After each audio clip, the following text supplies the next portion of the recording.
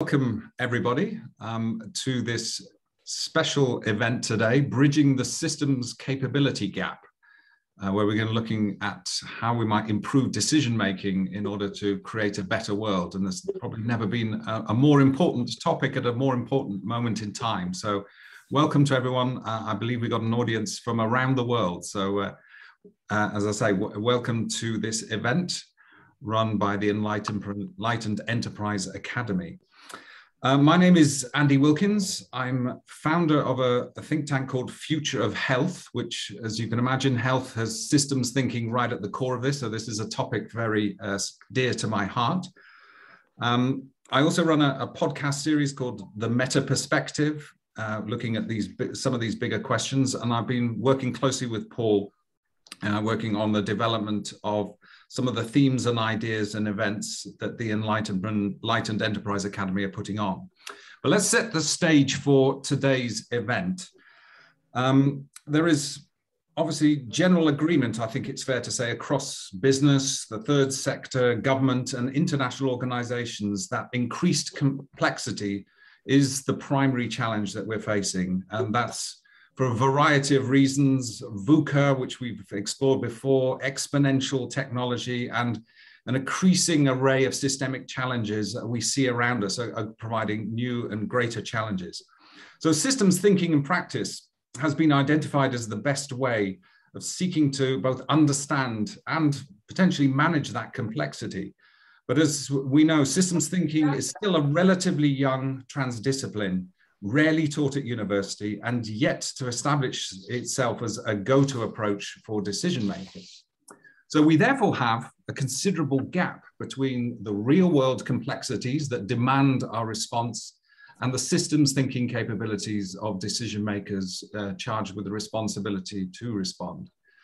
And as we see it, look around us, there are numerous examples of institutional failures at every level, from local to international to even international settings.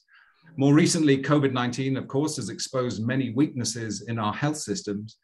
And beyond that, we seem unable to tackle inequalities and the problems posed by an aging population, including food, water, and now energy crises. And these are becoming increasingly common, even in so-called developed economies. And of course, our event is taking place against the backdrop of COP26, the climate change meeting in Glasgow. And this probably represents the greatest systemic challenge in human history.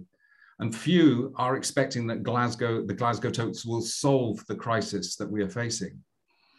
Now, the result of so many system failures has been also a collapse in levels of confidence in our political and economic systems, and even of our trust in leaders. Citizens frequently complain the system isn't working. And as we're seeing, this leads to greater social and political polarization and political instability. So these are big pressing problems of great gravity. And while many leaders readily accept the problems they face are systemic in nature, they seem to be at a loss how to respond. So this question of systems thinking really has never been more important.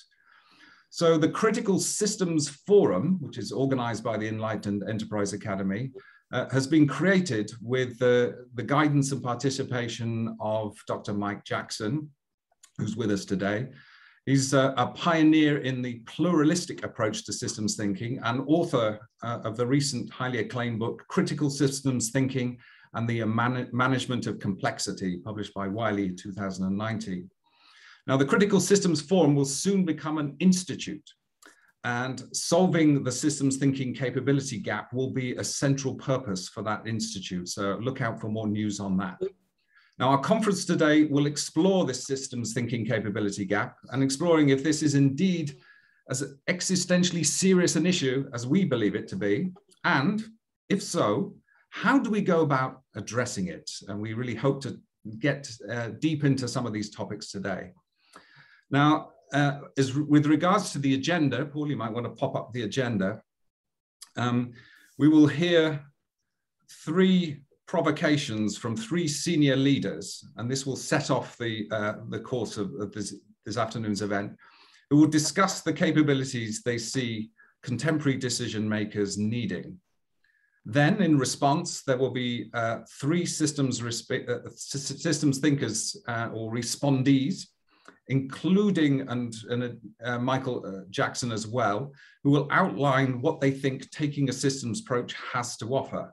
And then, of course, I'm sure all of you here will have many thoughts and ideas, so we'll have a moderated Q&A and also a participative discussion that follows that. For housekeeping, we want this to be as interactive as possible, so please do post your comments and questions in the chat, which we will use for the Q&A. We haven't got an awful lot of time, so if you can make your questions short and punchy, and if there's a particular speaker that you would like this addressed to, please do indicate in the chat, and we'll make sure that as far as we can is answered in the Q&A. And this event is being recorded, and there will be an edited version available afterwards for you to share and see. So I don't know if Rupert has joined us yet, Paul? Actually, no, we're going to have to move to being agile, which is quite interesting given it's such a trendy topic. But no, I had a message from his office to say that their offices have just been evacuated. He'll join us hopefully as soon as he can, and he'll keep me updated. So we just changed the speaking order, and I'm glad that Tony and Kate can be agile too. Great. All right, then we'll move to the second speaker. So let me complete that introduction that Paul has indicated. So our speaker first up will be Tony Reeves, and he is Chief Executive of Liverpool City Council. He was previously Chief Executive of Bradford Council from September 2006 to November 2014. And prior to that, Deputy Chief Executive of Wakefield City Council from March 2003 to September 2006. In 2014, Tony joined Deloitte as Local Government Advisory Partner, supporting local government in areas of strategy and policy, transformation, reorganization, health and social care integration, regeneration, economic development and housing.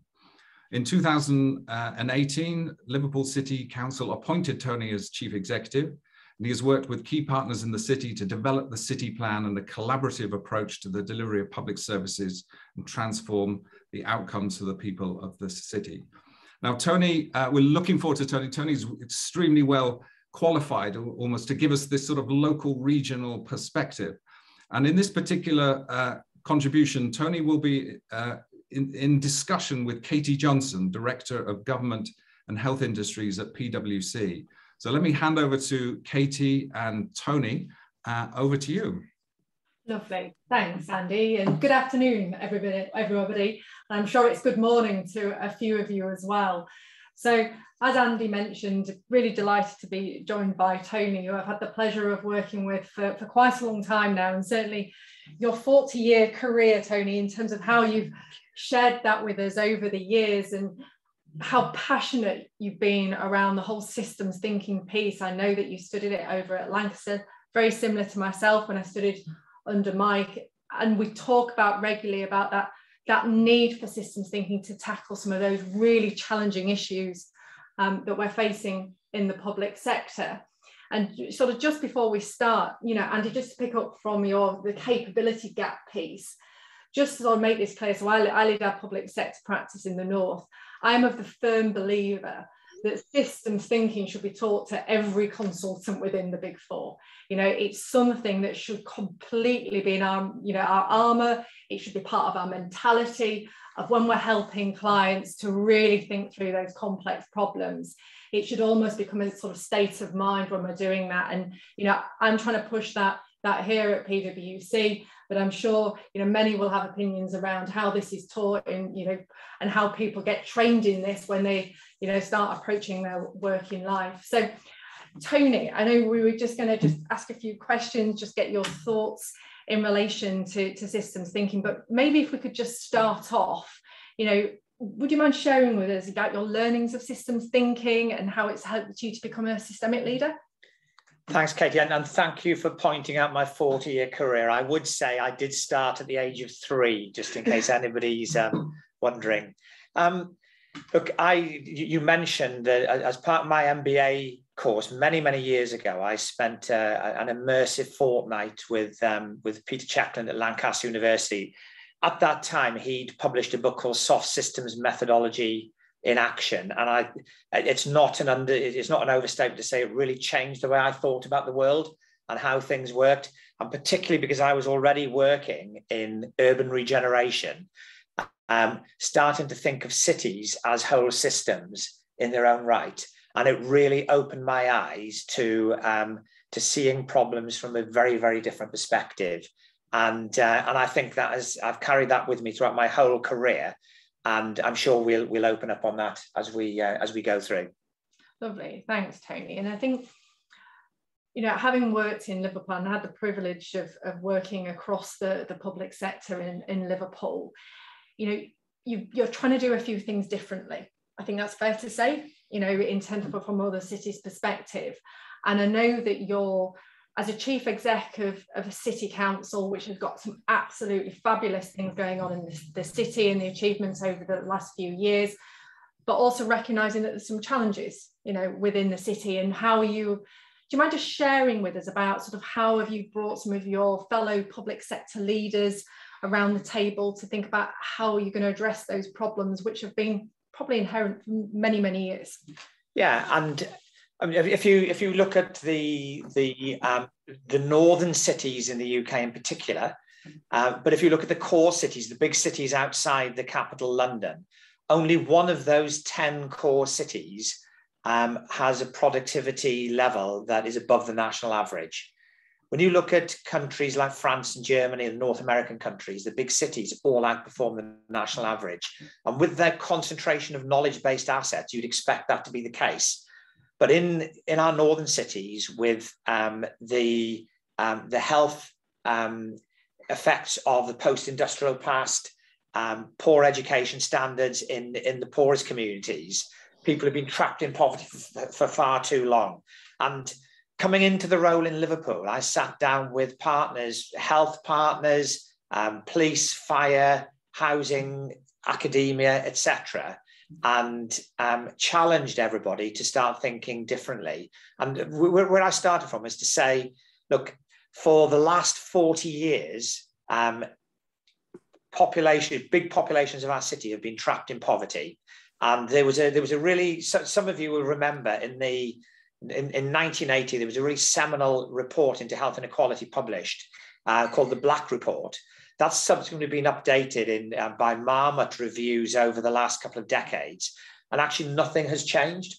And I said this to my colleagues, that unless we, you know it's a system failure when you've got world-class clinicians working in great institutions and we still have the worst health outcomes in the country. Because it isn't a health system issue, it's a much wider issue than that.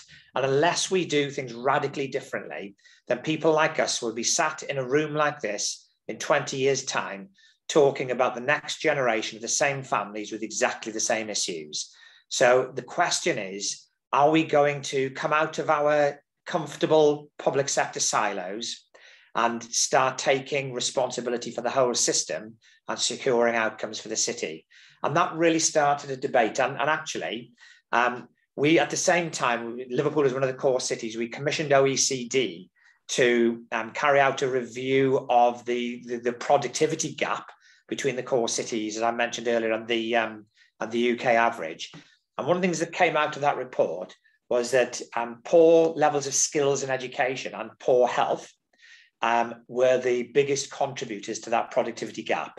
And to put that into context, in Liverpool, the most affluent ward in our electoral ward in our city, Chilwell, has a healthy life expectancy differential for men of 22 years over the poorest ward in the city. And the two wards are 3/4 of a mile apart or a kilometre apart. And that shows the impact that health inequality has. And so people are losing 10 years of their working life and together with having poor skills, completely trapped in poverty. So it isn't just enough to improve health, to impact upon an individual's quality of life. If we want to build a productive, inclusive economy so that we can secure years of growth without inflationary pressure in the system, because that's productivity does that, and I'm sure most of you recognize that, we have to improve health outcomes. And that means improving housing, improving skills. At the heart of this, and this is what our city plan is all about, is about giving people the power to take control of their own lives and therefore demand less public services, become more resilient, and become more prosperous over time. And that requires a whole systems approach to tackling those issues.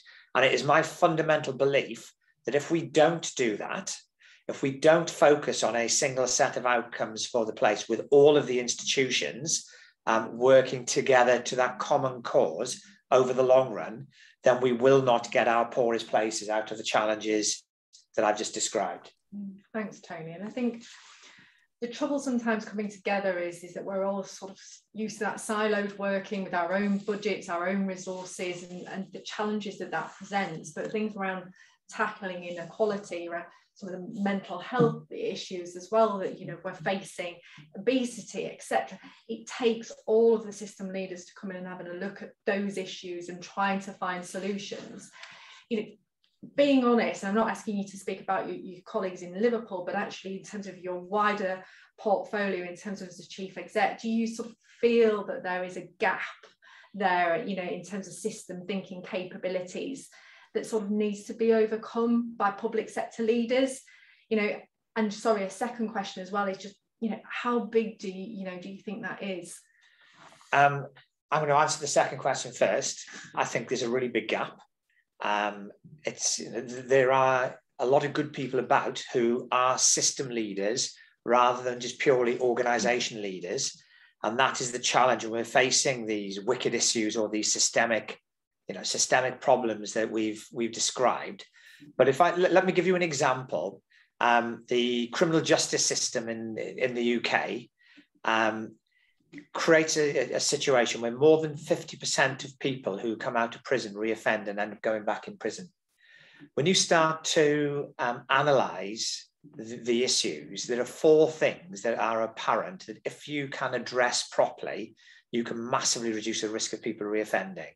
So if people have access to stable housing, if people can get into work, and the time they're in prison is captive audience, pardon the pun, and you can start training with people, etc. We've got all sorts of skills gaps in the economy. If you can get a plan for the point when the point of release from the institution, and the first 24 hours, all the evidence suggests the first 24 hours is critical, where things can go wrong very quickly for people. And if you make sure that there are appropriate support services relevant to their particular needs available, you can significantly reduce the risk of reoffending. And yes, that requires a little bit of investment, but the cost of failure in this system costs tens of billions of pounds a year in the UK. And the cost of putting those things in place would be minuscule. Plus, you're creating a productive workforce, you're creating the, particularly with the skill shortages, so a pipeline of potential talent into some business sectors. You're creating conditions where people will become more resilient, can take control of their own lives, etc. The vast majority of people don't want to reoffend and go back inside. And the issue is, the way the system works currently, people sit in their silos and take control for their silo, quite often protecting the leaders, protect the vested interests in those silos, instead of coming together as a system and looking at that problem afresh through a range of different lenses and addressing those issues systemically. And actually that's work that you know, because you were involved in some of the work that we're doing in Liverpool, Katie. We're working very, very hard on that. And I'm really confident that we can not just make a big difference, but demonstrate the benefit of system leadership in solving these problems, taking failure demand out of the system, and hopefully, with agreement of government, allowing us to reinvest some of the resources that we save into really productive things that can build momentum in the sort of journey that we need to be on as a city. And that's only a microcosm of the bigger issue. But that's an example for me of where decades of deficit in the inability of people to think and act systemically has caused this problem. I have to say, when you look at the public sector in Liverpool, and it's no different to anywhere else in the country, central government hold the local state to account through 14 different sets of indicators that pull us in different directions. So we need a resolution to that. I suspect it needs to be led by one or two cities working with government differently and creating a systemic approach to public sector reform. Government talk at the moment, high on the agenda, is what they call the levelling up agenda, making sure the poorer parts of the country are brought up to the same levels of productivity and affluence as other parts of the country. Unless we systemically reform public services and tackle the issues that are the barriers to people taking control of their own lives, we don't have a cat in hell's chance of levelling up. So for me, public sector reform and inclusive economic growth are two sides of the same coin. And at the heart of this is systems thinking and systems leadership. Yeah, totally agree with that. And I think, if anything, over the last 18 months has taught us what we've all been through, is that those barriers that are in existence or have been perceived by leaders, we were able to overcome those, to be able to all come together, to be able to say, how do we look at a problem? How do we fix it? How do we make sure that we keep everybody safe? And if we are able to sort of take those learnings, take those approaches where actually we reduce those barriers, let's not think about and worry about payment reform and etc., which is always the thing that comes to the forefront in relation to when you look about sort of trying to change a system. What a shame if we haven't learned from that and we're taking that forward, and then in terms of sort of building those sort of siloed behaviours back up, because the public sector coming together over the last has been absolutely fantastic.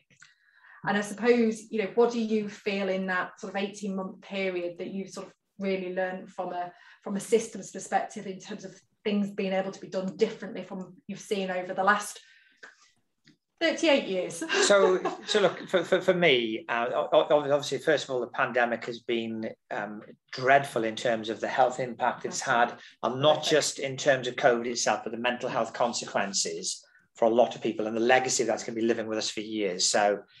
But in a crisis like that, the learning opportunities are absolutely massive. And the biggest thing for me from this is the need for bold leadership, to not where you just rush into things blindly, but where you don't also try to overanalyze every situation, that you can make bold decisions, you can act and learn and keep working on the system as you're making progress. So if I give you an example of that, in literally 12 months ago at this time, we are on the back of the very pragmatic way that Liverpool went into what the UK government were calling Tier 3 lockdown in order to stem rising numbers of cases in our city. We were asked, because we were very pragmatic about that, we were asked if we would pilot lateral flow testing for the United Kingdom. What we didn't realise, we were piloting lateral flow testing for the Western world. There was a huge academic debate raging about the efficacy of that, given the unproven technology. I was contacted on a Sunday afternoon by government to ask, would we carry out this pilot? My answer was yes. I then spent the next 3 hours apologising and convincing all our public sector partners in the city it was the right thing to do. And we stood up lateral flow testing across a whole city of 500,000 people by the following Friday. The 2,000 troops on the ground working with us, and the whole system came together. We were able to bring government and disparate government departments together to make decision-making in one place. So we were all cited on what we were doing. And I think we showed incredibly bold leadership. And as a result of that, a direct short-term result was that Liverpool was the only city of scale in the UK that was open for Christmas, or December for hospitality, etc.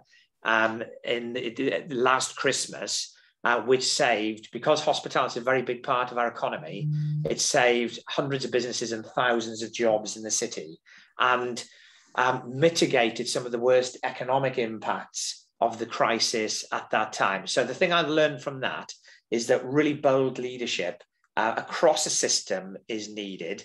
You don't have to have a perfect plan in every situation because you're dealing with messy human situations that are evolving all the time. You need a structured approach to your thinking, a systemic approach, but the ability to flex and adapt and move. But the key is getting people out of their silos and taking collective responsibility for the whole system. And you can move at pace and learn at pace and build that collective boldness, which the key for us now is to take that forward into the other more intractable problems that we've referred to earlier and make sure we don't regress back into our silos and protected vested interests and how we work going forwards. And for me, the systems thinking techniques are absolutely key to doing that. Lovely. Thanks ever so much, Tony, for sharing that with us. Andy, I think we've come up to the end of our 20 minutes, so I'll hand back to yourself. Thank you very much, Katie and Tony. That was fascinating insight. And I think you've really set out very nicely some of the systemic challenges, especially around local government and public health, the interconnected nature of these systemic issues and the need to think about how we transcend departmental, silo, metrics-driven ways of running things to be able to see and act more holistically and systemically. And I'm sure we're going to return to this theme and explore this throughout the conference. I'd like to bring up to the stage our second speaker, or provocateur, and I'd like to welcome Aku Kwame, who is a health systems researcher. So we're going to sort of develop a little bit further this area around health. Her work has focused on applying complexity theory to health systems governance, management, and leadership. She is particularly interested in district health systems as well as learning and mentorship, which she's been doing at the Alliance for Health Policy and Systems Research, where she leads the Alliance's portfolios on system thinking and capacity strengthening. Aku is a Next Einstein Fellow, a commissioner to the WHO UNICEF Lancet Commission, looking at a future for the world's children, and a working member for another policy area looking at Children in All Policies 2030. And she's also a former board member of Health Systems Global. So we can think of no better person to talk to us really about some of these systemic issues, in this case around health, raised up to an international level, where I think we've got new sorts of complexity to deal with and new approaches required. So Aku, I will hand over to you. Thank you, Andy, and good morning, good afternoon, and good evening to everyone. First of all, I want to thank the organizers for this very esteemed invitation to be a part of the panel today and to be with so many eminent speakers. I think that the conversation is going to be very rich. I'm looking forward to it.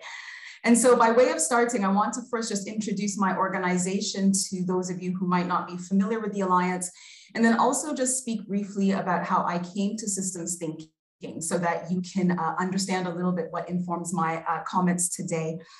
So I work with the Alliance for Health Policy and Systems Research. We are a hosted partnership at the WHO in Geneva, and we were established in 1997 in response to the WHO Ad Hoc Committee on Health Research. And the Alliance has as its mandate to strengthen health systems in low and middle income countries through the strengthening of capacities for health policy and systems research. And so we work primarily with researchers and with policymakers in these countries. We work to train, to generate policy relevant evidence, and also support both evidence uptake and policy uptake.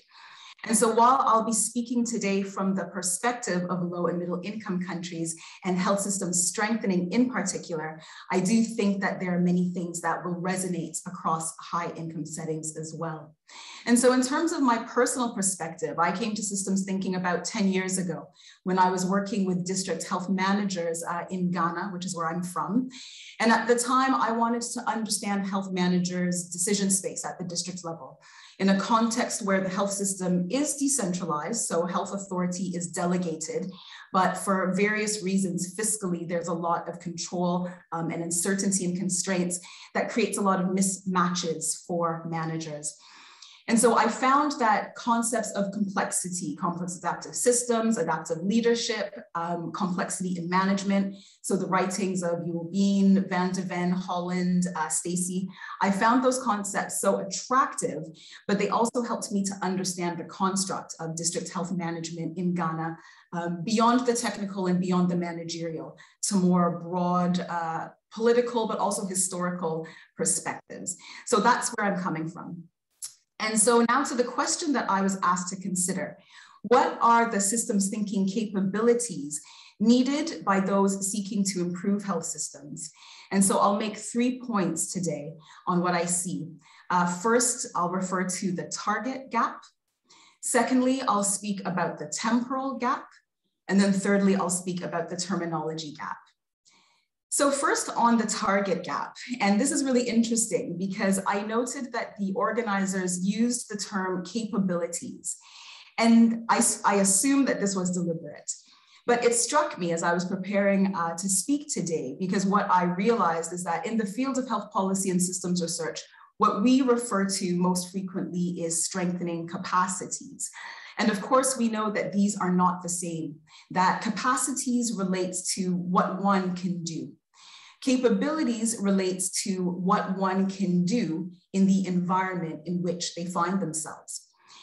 And in health systems strengthening in LMICs and low and middle income countries, because we have targeted most of our interventions towards capacities and not capabilities, the target gap is that we have focused on training for systems thinking competencies, while ignoring what is needed to enable systems, contexts for systems thinking. Let me share an example from our work in Ghana. So at the time, we were studying a leadership development program. We were evaluating this national program that sought to implicitly strengthen district manager capacities for systems thinking through a series of training workshops, through work on problem identification, and then the application of tools on routine service delivery. And what we wanted to know was whether those newly learned practices were actually institutionalized. Did they get sustained? And what we found was that despite the significant improvements in service delivery in the short term, so we found that there were health facilities who, based on what the managers learned, were able to improve their coverage for antenatal care. They were able to increase the numbers of women giving birth in the facility as opposed to in the community. So really significant indicators of improving service delivery. Despite that, and the fact also that the health managers were so excited by the new practices that they learned, there was a lot of excitement around the novelty of new ways of thinking, new ways of being. But what we noticed is that after the passage of time, that most of the managers reverted back to their old ways of doing things. And what was critical was that while the trainings gave them new skills, gave them new competencies, the trainings did not actually address any of the contextual challenges that they faced. So the competencies in systems thinking didn't actually help them with the resource constraints that they faced, did not actually help them with the challenges in hierarchical authority, the difference between the authority that the district has versus the regional or the national level. And so ultimately, these district health managers found themselves with these new skills that they really valued and appreciated, but that the system that they found themselves in a sense, rejected.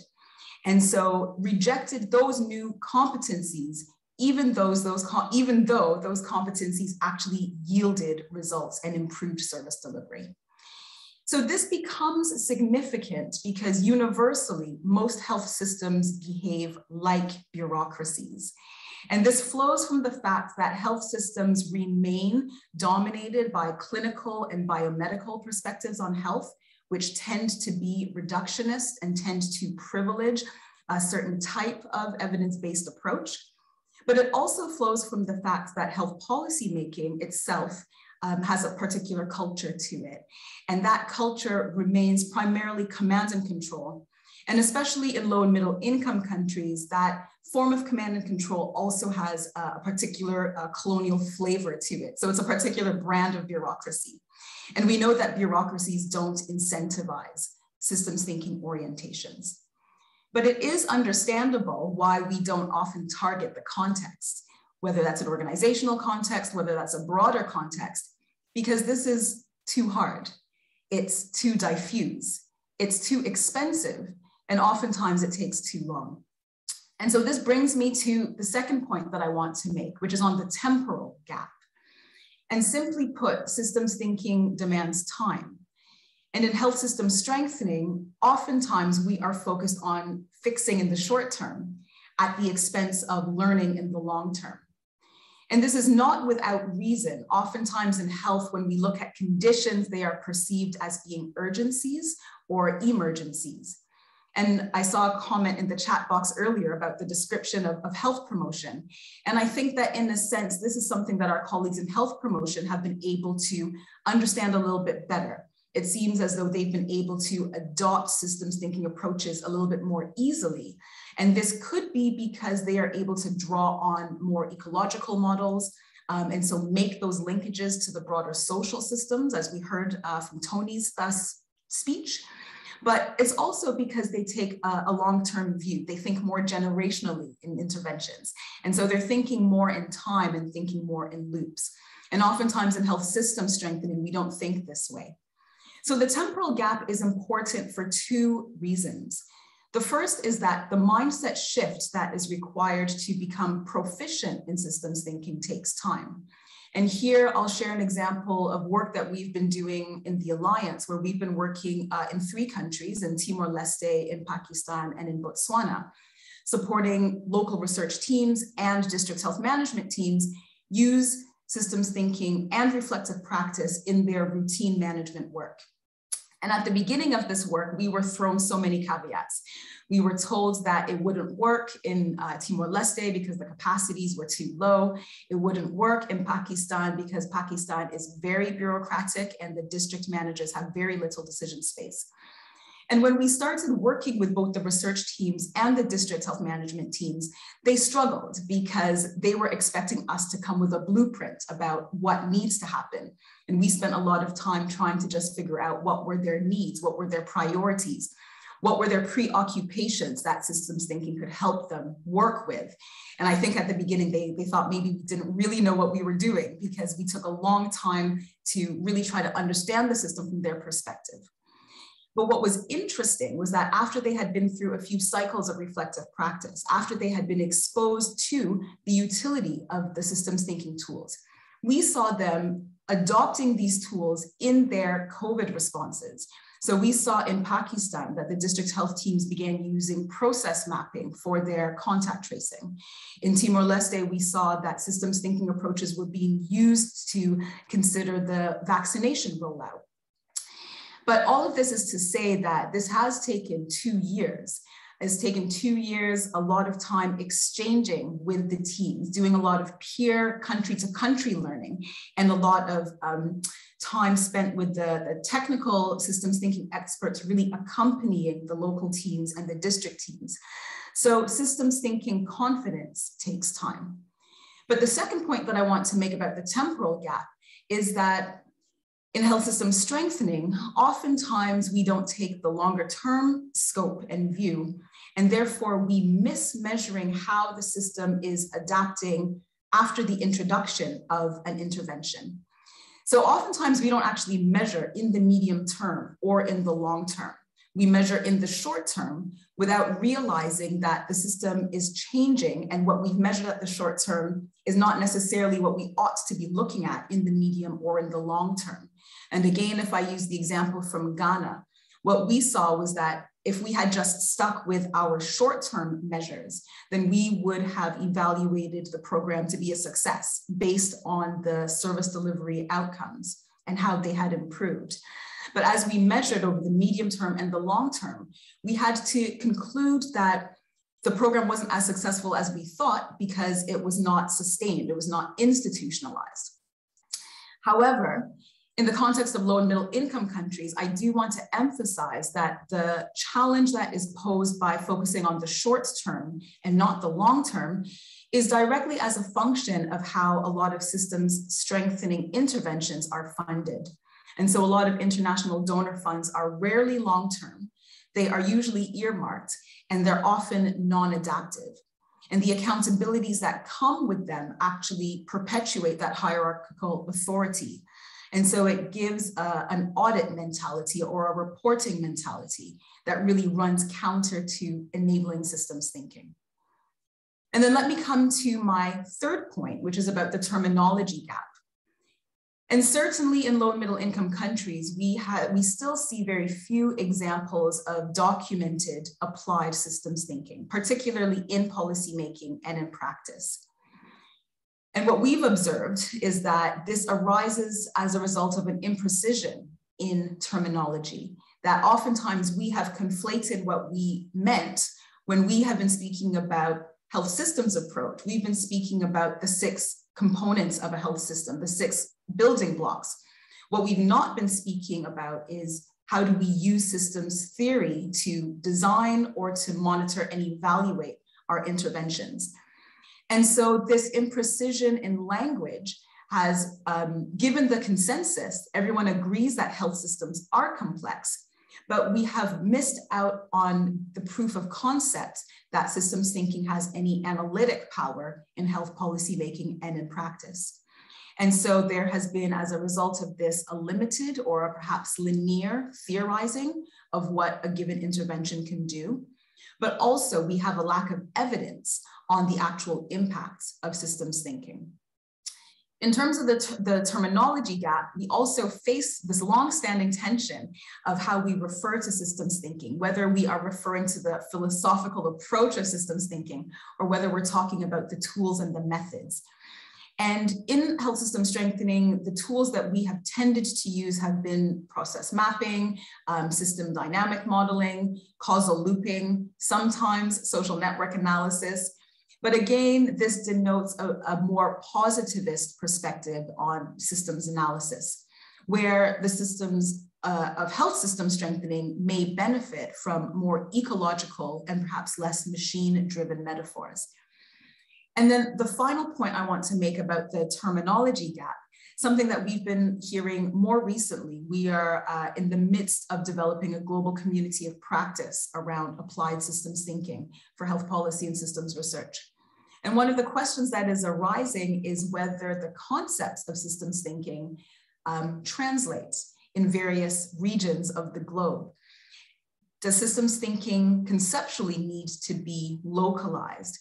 In other words, are there certain cultural or certain religious perspectives on complexity that give rise to different understandings of systems thinking?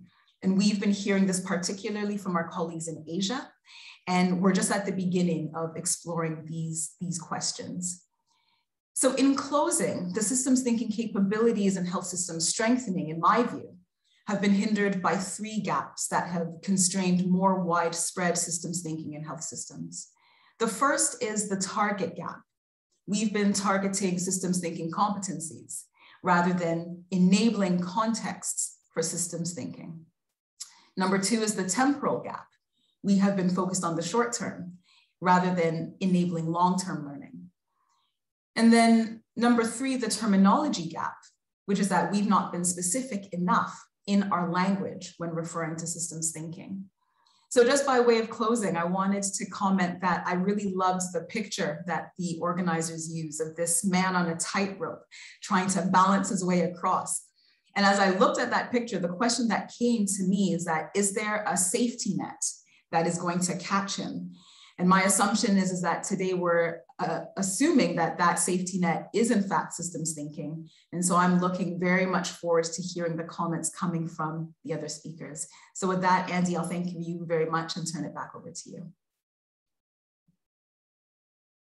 Thank you very much, Aku. That was a superb presentation. And I think you've shone a light on some of the many structural challenges around the theory and ideas of systems thinking and how you bring it practically to bear in different contexts, and possible, as you said, with different cultures and religious contexts are also super important. And this bringing to distinguishing between the target gaps, as you said, well, the target gap, the temporal gap, and the terminology gap, I think those are great lenses to get into some of the challenges of how we make this systems thinking live and breathe more widely.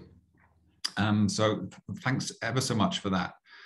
I'm just double checking whether our speaker Rupert has appeared.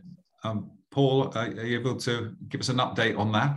Yeah, and he hasn't at the moment. He's hoping that he's going to be able to get in by 3 o'clock. So what I propose is that if it makes sense, I think if you kind of introduce the systems thinkers, and if we can maybe have some comments from them on what they've heard so far, I'll keep an eye out for Rupert joining, and then I'll interrupt and then let you know what, when he's arrived.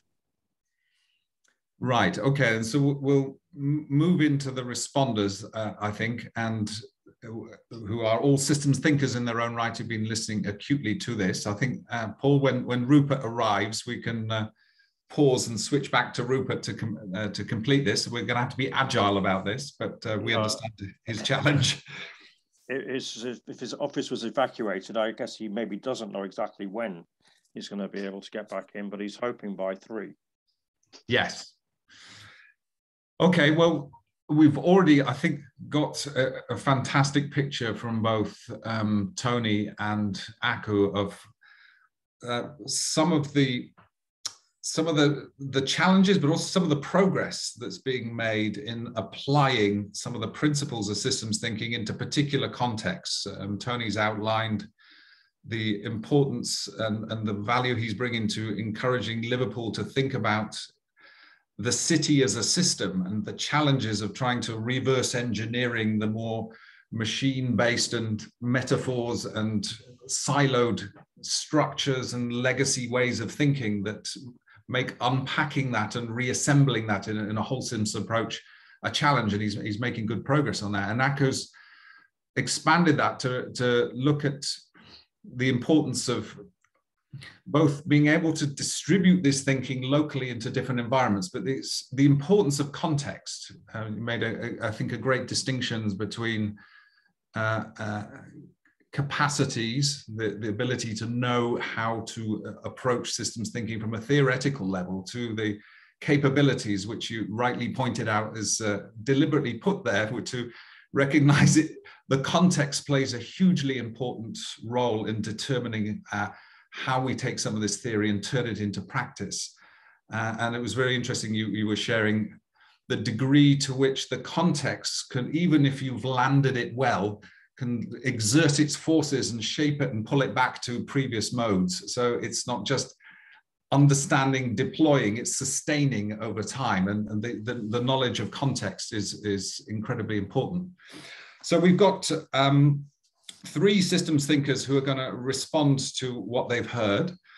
I'd like to call up first Ray Eisen. Now, Ray is a professor of systems at the Open University. He's also engaged in research and systemic inquiry in South Africa, China, and Australia. So he's got a broad international perspective on this as well. Ray developed and sustained his systemic sensibilities growing up in rural North South Wales, Australia. So he's got a perspective drawn from those roots, which would be interesting to hear from. And he states that systems thinking in practice begins with the realization we act out of our own traditions of understanding, inviting other perspectives and finding ways to organize our own thinking so that what we do has a chance of being systemically desirable and culturally feasible. And I think that resonates quite well with what Aku was saying. So Ray has employed systems thinking in a range of research and consultancy fields and has co-designed the learning systems in systems thinking in practice, for which the Open University has become internationally recognized. So I can't think of a better person to kick us off in response to what we've heard. Ray, I'll hand over to you. Thank you very much, Andy. And thank you, Tony and Aku, for those very insightful earlier presentations. I want to start by claiming responsibility for what I say and giving honour to the claim I've just heard Andy make on my behalf, that we all think and act out of our own traditions of understanding.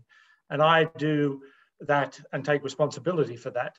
And my tradition will be different to yours, but there'll be many very capable systems thinkers in this audience, and we'll hear from many of them. But one of the things we've learned from 50 years of systems education at the Open University is that the young human really is born with what I will call an innate systemic sensibility. But much of our culture drives that sensibility out of us. And one of our great challenges in terms of addressing this capability gap that we're talking about is how one builds institutional arrangements and situations where we can regain our systemic sensibilities. We then talk about how you build systems literacy on the top of systemic sensibilities and how you can build that into capabilities. And I particularly liked, Aku, your distinction between capacity and capabilities, as that is something that's informed how we design our educational systems at the Open University.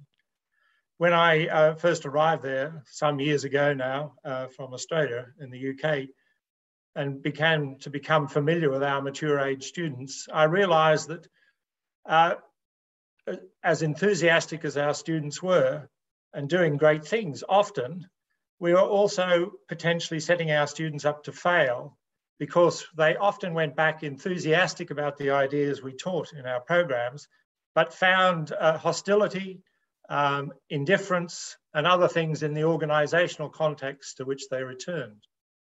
And I felt we were being unethical if we didn't take account of not only how you equipped people with what you would call capacities, but what we now call equipping students to take a design turn. And a design turn in the way we use it is to be able to think about the contexts in which they're going to do their practice, and to begin to think about how they co-evolve or co-adapt with their contextual circumstances. And so this is a meta form of practice to carry along with your own practice. And so I agree with your analysis wholeheartedly, and urge all educators not to stop at simplistic training. Training out of context often fails to take into account the complexities of a situation. Which allows me to pick up on one point that hasn't been made yet, and that is, and it links with your issue about terminology and terminology use. My preference is always to start with a conversation about a situation, and to acknowledge that all of our practice is embodied. We are practitioners, and that the key to systems thinking is the in practice part by an embodied practitioner. And one of the reasons for doing that is that it leaves open then the possibility of how you engage with situations and how you choose to frame those situations. And it doesn't seduce you into thinking that there is already a system present in the situation. Many of our failures are because there isn't a system in the situation. And if I can just say, draw on experiences from Australia, where I am at the moment. If you take the national government in response to COVID, one of their responses was to create a national cabinet, a new type of organisation where the premiers of different states, the federal government and health experts came together in the face of uncertainty and complexity and admitted they didn't know what to do. And they created a national cabinet that learned its way into an unfolding situation. And the family therapists, the systemic family therapists, have a concept that describes what they actually did. And this is called, they created a problem-determined system. They were engaging with a situation which was problematic, and they developed a system around that to try and do something about it. And that meant that everyone in that exercise was open to learning. And I thought that that was exactly what Tony was describing when he talked about his experiences with lateral flow work in Liverpool. So if one is open to the situation, one doesn't get stuck with the defense of one's silos or the defense of one's ideological position or the pursuit of political power at the expense of effective governance. Unfortunately, the National Cabinet in Australia didn't function very long in this mode, and it very quickly flipped back to what the family therapists would call a system-determined problem. Most people spent the time trying to conserve the system of which they were a part and the privileges or the ideology of those components. So my story, I hope, illustrates that how you take concepts, how you put them into action is important. It's why we need a much more literate community working in public policy in these areas, able to draw on systems concepts, ways of thinking, ways of engaging, as well as methods and tools and techniques. And they need to be, in a sense, a type of choreographer, in my view, where they orchestrate effective performances in those unfolding and changing circumstances.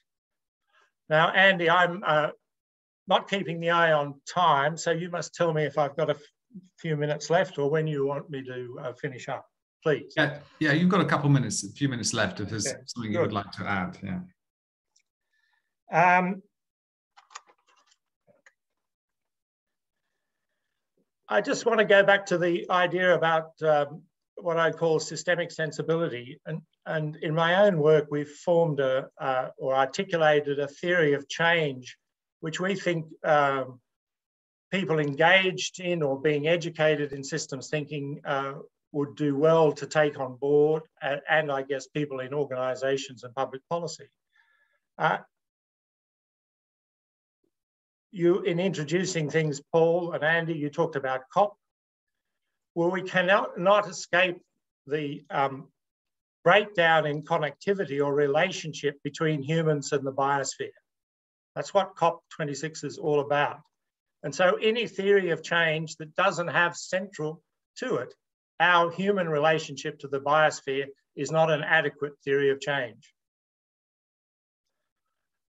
Furthermore, we humans have invented what some people now call the technosphere. The technosphere is all of that human-invented stuff, cement, bitumen, materials which we have littered the Earth with, a biomass almost as great as the Earth has created itself. And we are responsible for that technosphere and that unfolding technosphere. So we cannot escape the systemic implications of the biosphere, technosphere relationships. Now, within that, we have to, I would contend, be able to recover our ability to think and engage with these situations in ways that foster relationship, systemic relationships. And we, in our educational programs, make a distinction between systemic as relational, recursive, circular thinking, and systematic thinking, which is the dominant paradigm of linear cause and effect, command and control, power over types of thinking. Now, there are certainly circumstances where systematic thinking is useful, but it is used in 99% of cases where it is not useful because it starts out doing things in the wrong way. And so I would really urge, if I can finish with just a couple of urgings and encouragements. We're celebrating 50 years of systems education at the Open University. We've outlasted many people who've been in this space. But can I make a plea for a much greater investment, not only in universities, but particularly in universities, in organisations, in think tanks, but above all, in developing a greater literacy and capability across our societies. And in that regard, I'm pleased that one of the speakers who will follow me is Patrick Hoverstadt, who spent a lot of effort working with employers to develop a new systems thinking practitioner apprenticeship in England, which is one of the very first efforts internationally to professionalize the systems thinking practitioner.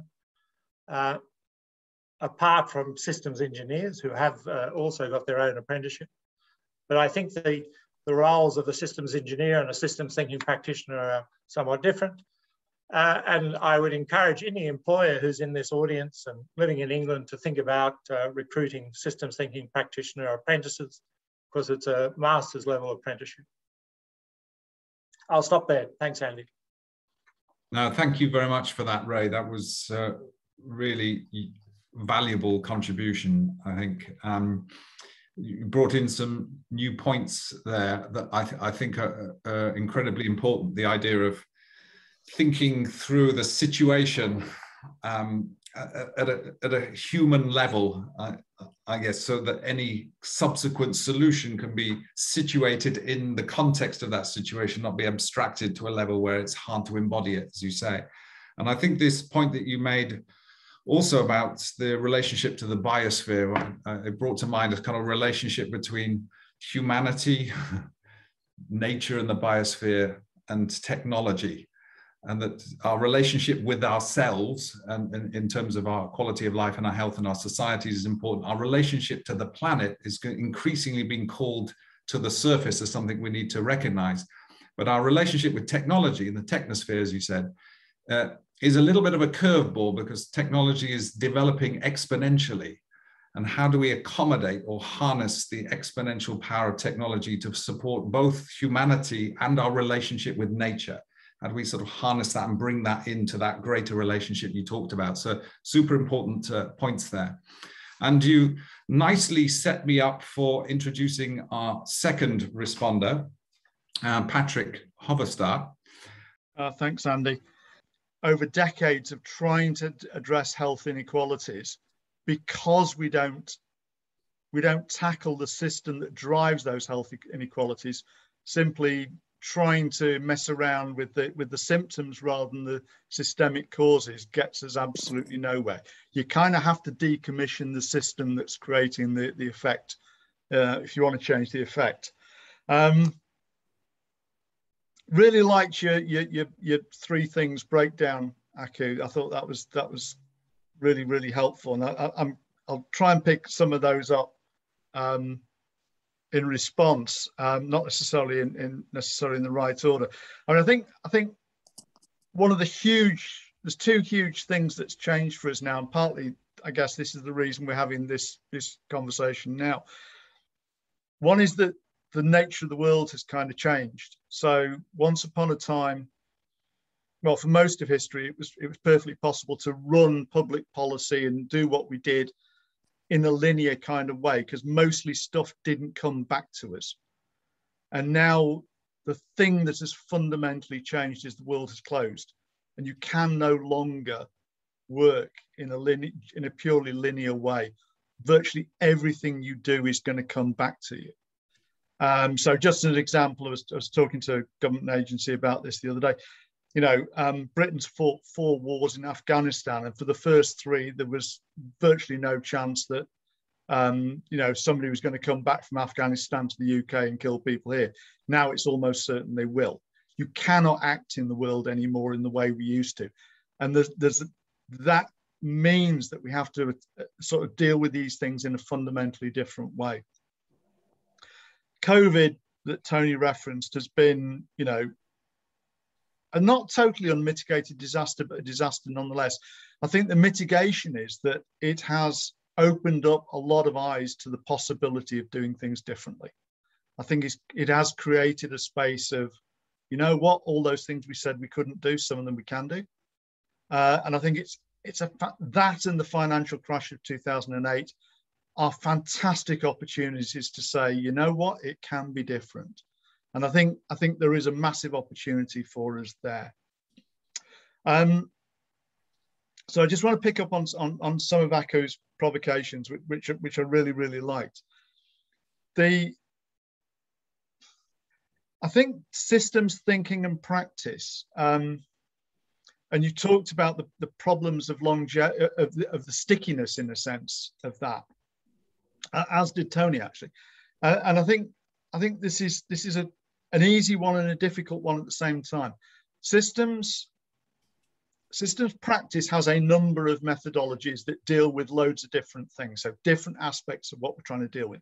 So part of your thing in your target part of your talk, Aku, is have we got tools that address different aspects of this? Have we got approaches in systems that deal with hierarchy and power imbalances and all?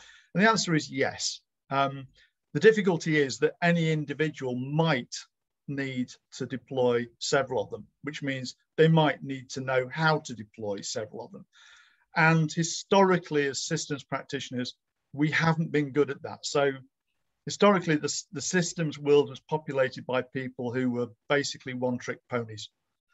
And it's to Mike Jackson's and Ray's credit enormously that they have really led the charge, certainly in the UK, and I think worldwide actually, on tackling things in a multidisciplinary way. And I think that's been, you know, it's only relatively recently that the systems community has stopped throwing rocks at one another. And I think now there is an opportunity to actually pull this together as a kind of more coherent field, which we are doing. So one of the things Andy didn't mention is that I head the professional body for systems practice. We have a competency framework on which the apprenticeship that Ray was mentioning is based. And it has in it a dozen different, you know, fairly complete systems methodologies, which are techniques that you can learn and they apply, you know, to different sorts of systems problems. So there is a really quite rich systems toolkit there. But below that, of course, is systems thinking. So systems thinking is something much more fundamental. It is actually different ways of thinking. You can be a systems practitioner and use a systems approach without actually being a systems thinker. And of course, we've got systems approaches that are designed for the sorts of problems that have been faced in the past. And going forward, we're going to need different ones. And that actually does require systems thinking. I always go back to I'm quite a big Bucky Fuller fan, you know, Buckminster Fuller, the geodesic domes guy. And he's one of his sayings was that it is easier to act your way into a different way of thinking than it is to think your way into a different way of acting. And I think traditionally we've really shot ourselves in the foot that systems thinking has been taught as theory to practice, when between 75 and 95% of the population do not learn that way round. They learn from practice to thinking. And I think reversing that has a dramatic effect. When I first started practicing 25 years ago, one of the things that I use a lot, because I'm interested in organizations, is the viable system model, which is a systems approach to doing that. And the conventional wisdom at the time was that it was too complicated for anybody to learn. And now, I mean, that hasn't been the case for 15 years. You know, when I started, if I walked into a boardroom and talked about VSM, people looked at me like I got the wrong number of heads. That no longer happens. You know, we can train people at all levels of an organization in VSM, and they get it. And they get it because you do it from practice to theory. You know, there is just pedagogical technique there that works and we can use. So I think there's tricks that we can learn about making this easier to get and stickier and doing the dissemination much more easily and faster. And I think that's great. One of the things that you talked about, Aku, where we have been absolutely rubbish, I think, is evidencing it. So systems thinkers by nature tend to like the ideas, and the idea is enough.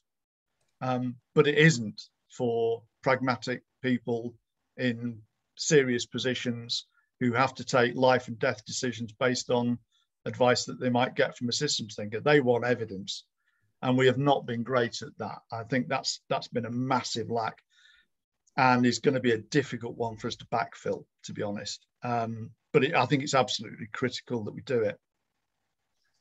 I really like your temporal thing, and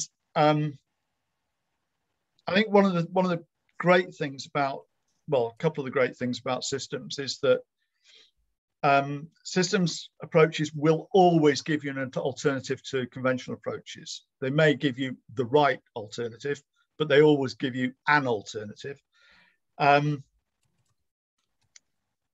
of the things about them that I really, really like is that, okay, they can't, some of them, sometimes they can be slow, but sometimes they can be blisteringly quick. So systems approaches, when they work well, can work an awful lot faster than anything else. That can itself be a handicap because they can work so fast that people don't actually realize you've done anything when you've done it, you know. And again, this I think goes back to the take-up problem. And I'll if I may, I'll just indulge in two dead quick stories, one a success and one a disaster.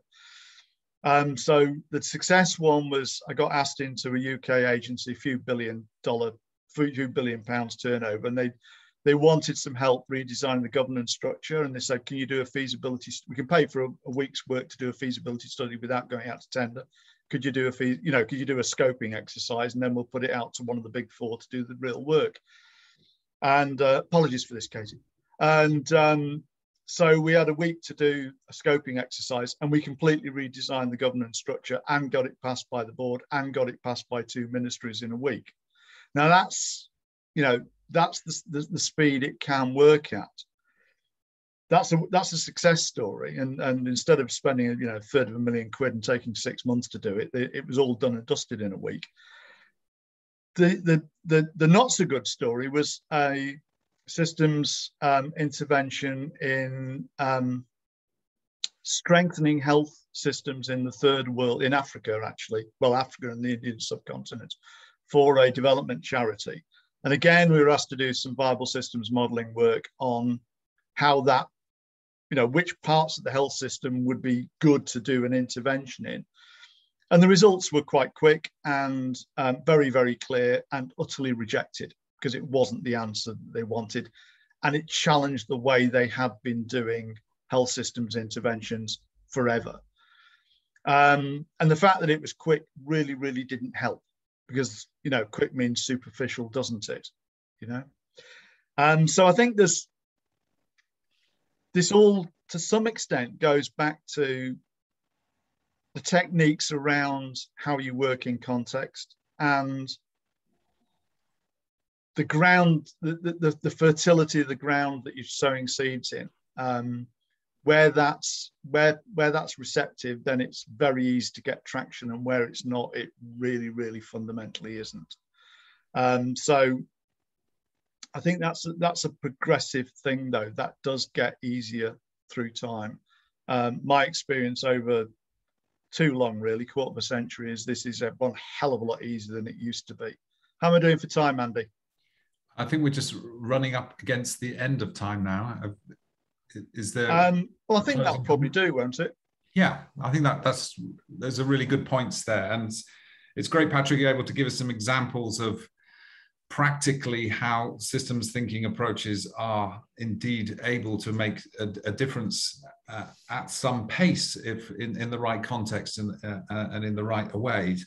And this issue, I think that you raised, which is critical to the Critical Systems Forum and the work that we're doing with Mike, is that there are a range of different tools and techniques. So having that sort of portfolio of approaches and being able to diagnose and understand what is the most appropriate of the tools and techniques to help us with particular solutions is definitely something to look forward to. And I think also this Bucky Fuller point about from practice to theory, I think, is a point well made, that there's a risk that we're trying to impose theory on the real world, which may benefit from a different, reversing that order. So I think there's a great points to share. I will now move over to our final responder, and that's Jean Bolton. And Jean is Managing Director at Claremont Management Consultants Limited, as well as visiting Senior Research Fellow at the University of Bath, Department of Social and Policy Sciences. And as you can see there, Jean writes, the world seems ever more interconnected, fast-changing, uncertain, volatile, and emergent. I think the first and foremost complexity thinking wobbles the implicit mechanical worldview that things are largely predictable and success resides in clarity, planning, and evidence. Exploring complexity in systems theory helps to shape our approach to strategy, to show how we explore the context in which and with which organize, operate, and our theories of change and leadership. So I think Jean is going to provide a very sort of valuable and insightful perspective on some of the themes that are arising in this conversation. So I'll hand over to you, Jean.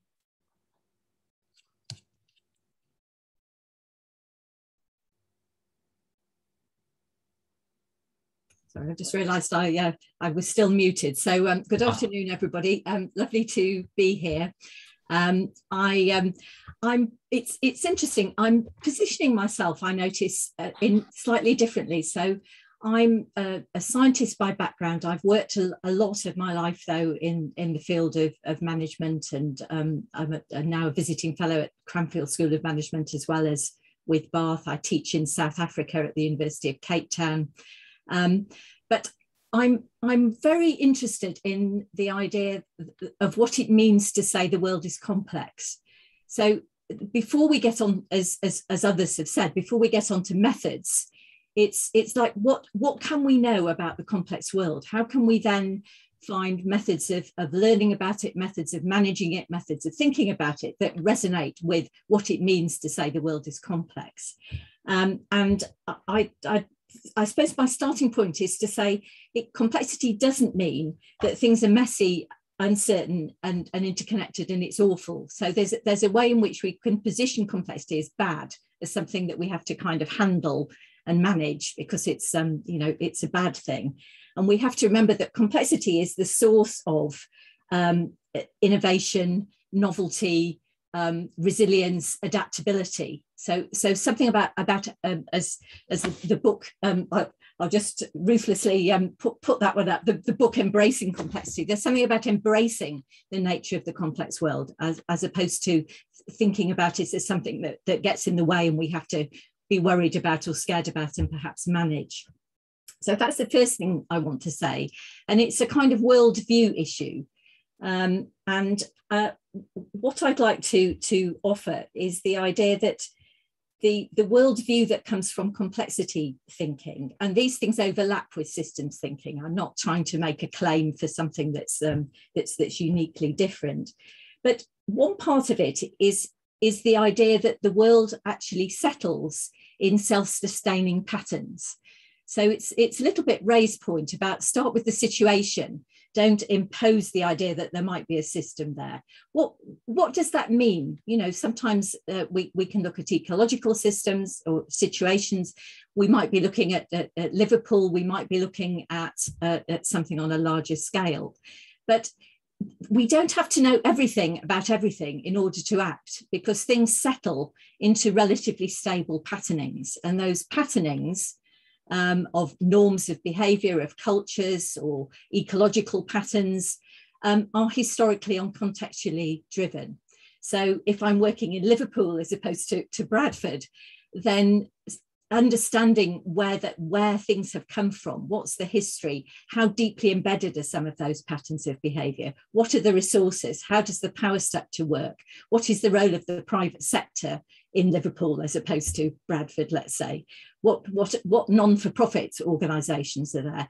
It's understanding that whole context, but understanding it in terms of relatively stable patterns. We're not having to look at everything that's there in order to start to think about how to harness resources, how to act where there might be some opportunities. So I thought that the talk that Tony and Katie gave, and also Aku, sometimes in making these kind of contributions, I feel the need to come up with lots of examples, but those examples were very much in line. It was hard not to violently agree with everything that was said, to be honest.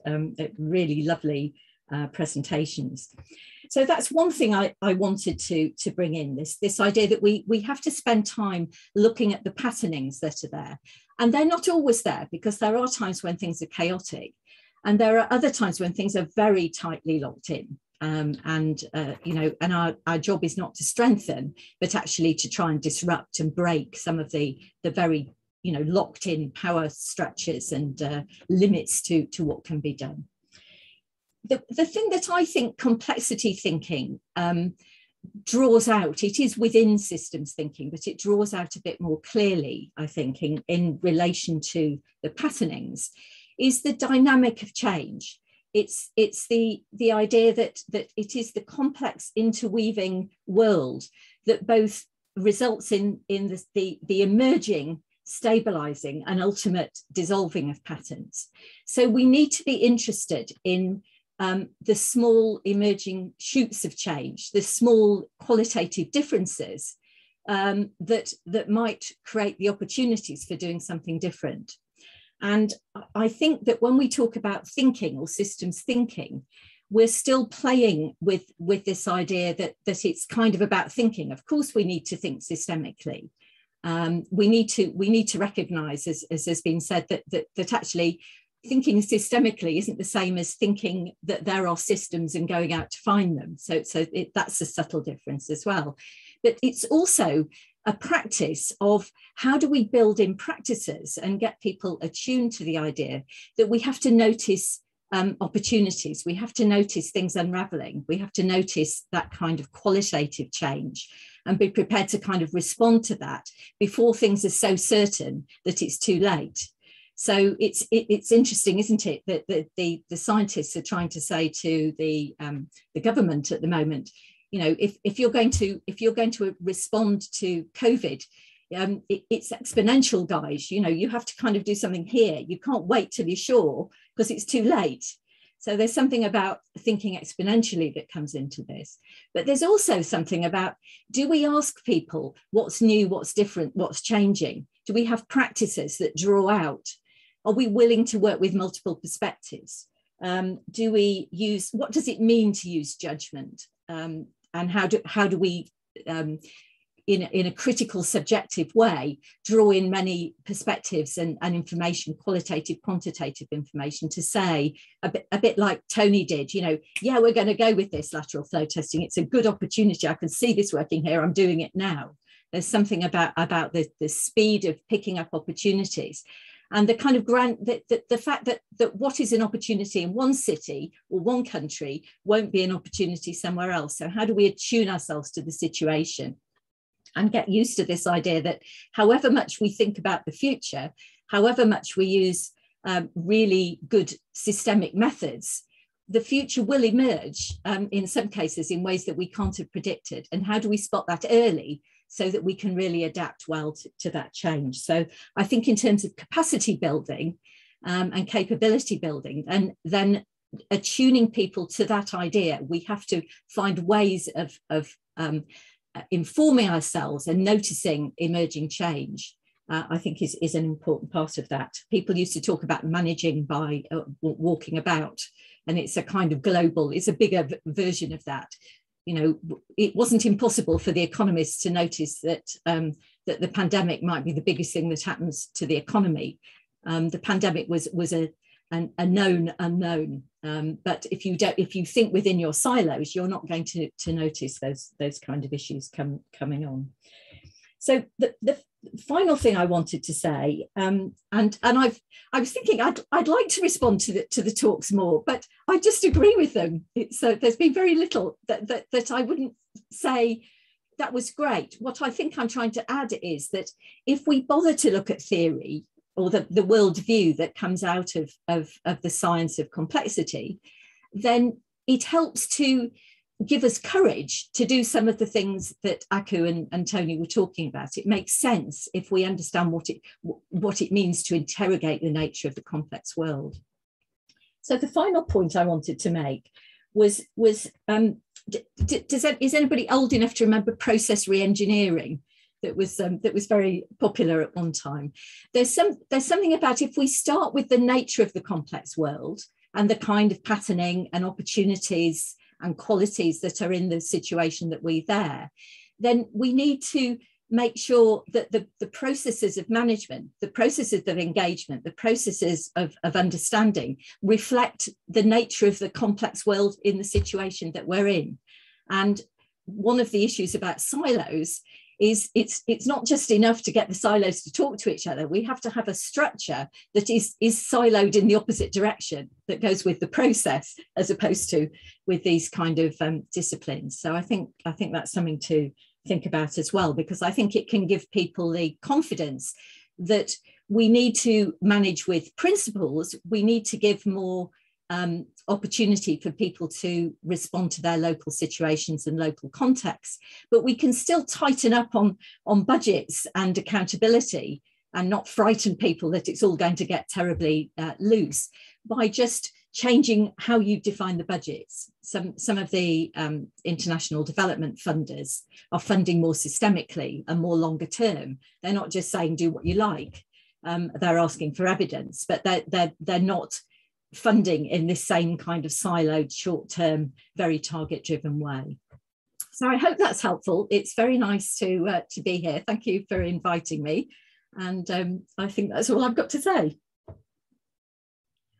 Thanks very much, Jean. That was great. You give us something else to chew on there. And I think you're highlighting that complexity is not something necessarily to be feared and seen as a problem. It is the natural flow and order of things. And what we're looking at is recognizing that and harnessing and seeing how complexity manifests itself, whether it is indeed patterned or chaotic or the consequence of locked-in structures, and being able to discern and approach on that basis, as you say. So it's a world view. So that was really, really great, because I think that's given us another set of lenses from which to look at this discussion. I've heard from Paul. Unless, Paul, do you want to give this update on Rupert? Well, yes, unfortunately. Well, I've been having a running conversation with Rupert, and he's not going to be able to join us because they're not allowing him back into the office. Apparently, they're locked out for security reasons, so he's not going to be able to rejoin us, which in a way is, well, a bad thing, but we'll try, I think, and get a recording, an interview with him on the thoughts we're discussing today after the event, and I'm sure he's going to be up for doing that. The good point about it is that it gives us an extra 10 minutes on our schedule for a bit more Q&A, which makes the whole event a bit more interactive. So I think, Andy, if you can well, move straight to the Q&A session. After the Q&A, then we'll get Mike's reflections on everything that he's heard so far. And we'll also move into, afterwards, we're going to do kind of an optional session of breakouts at the end.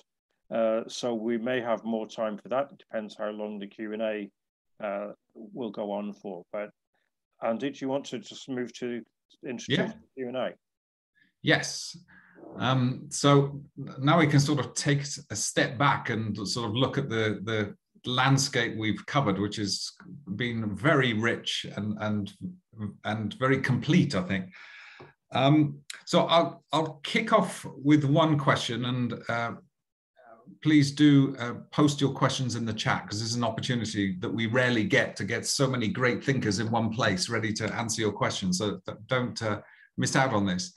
But I thought I'd just kick off by saying, just picking up on some of the themes that came back from the responders, really. I think particularly Jean and Ray mentioned this, that if complexity and sort of emerging change is experienced at the leading edge, if you like, at the front line where we experience reality, how good we are at noticing and understanding what's going on, drawing that insights up into our institutional structures to be able to see what's going on and what's called for, speaks more to the importance of this kind of bottom-up approach to understanding what's emerging, what's changing, being able to adapt to that, which runs counter to the top-down, heavily abstracted siloed structures around which most of our institutions have historically been developed. How do we bring that different perspective to bear? Because there's a lot invested in our old structures. I just wondered whether anyone had some thoughts and ideas of how we get to tackle some of these challenges. Ray, do you want to go? Yes, I'm happy. That's a topic dear to my heart, having written and worked quite a lot on governance and governance failure. I might start with my experience growing up on a farm in rural New South Wales. If you weren't open to your circumstances and a reading of the environment and the landscape, then you weren't a very viable or long-term farmer, because you just didn't co-evolve with the changing circumstances that you found yourselves in. So the notion of co-evolving is a really important one at both a local level in relationship to the biophysical world, but it's ultimately a very important one at the level of government. I would claim that the Westminster system of government is no longer fit for purpose. Why is it no longer fit for purpose? Because it has power and decision-making flowing up to the minister, who doesn't have the variety to manage all the variety that's necessary to be managed.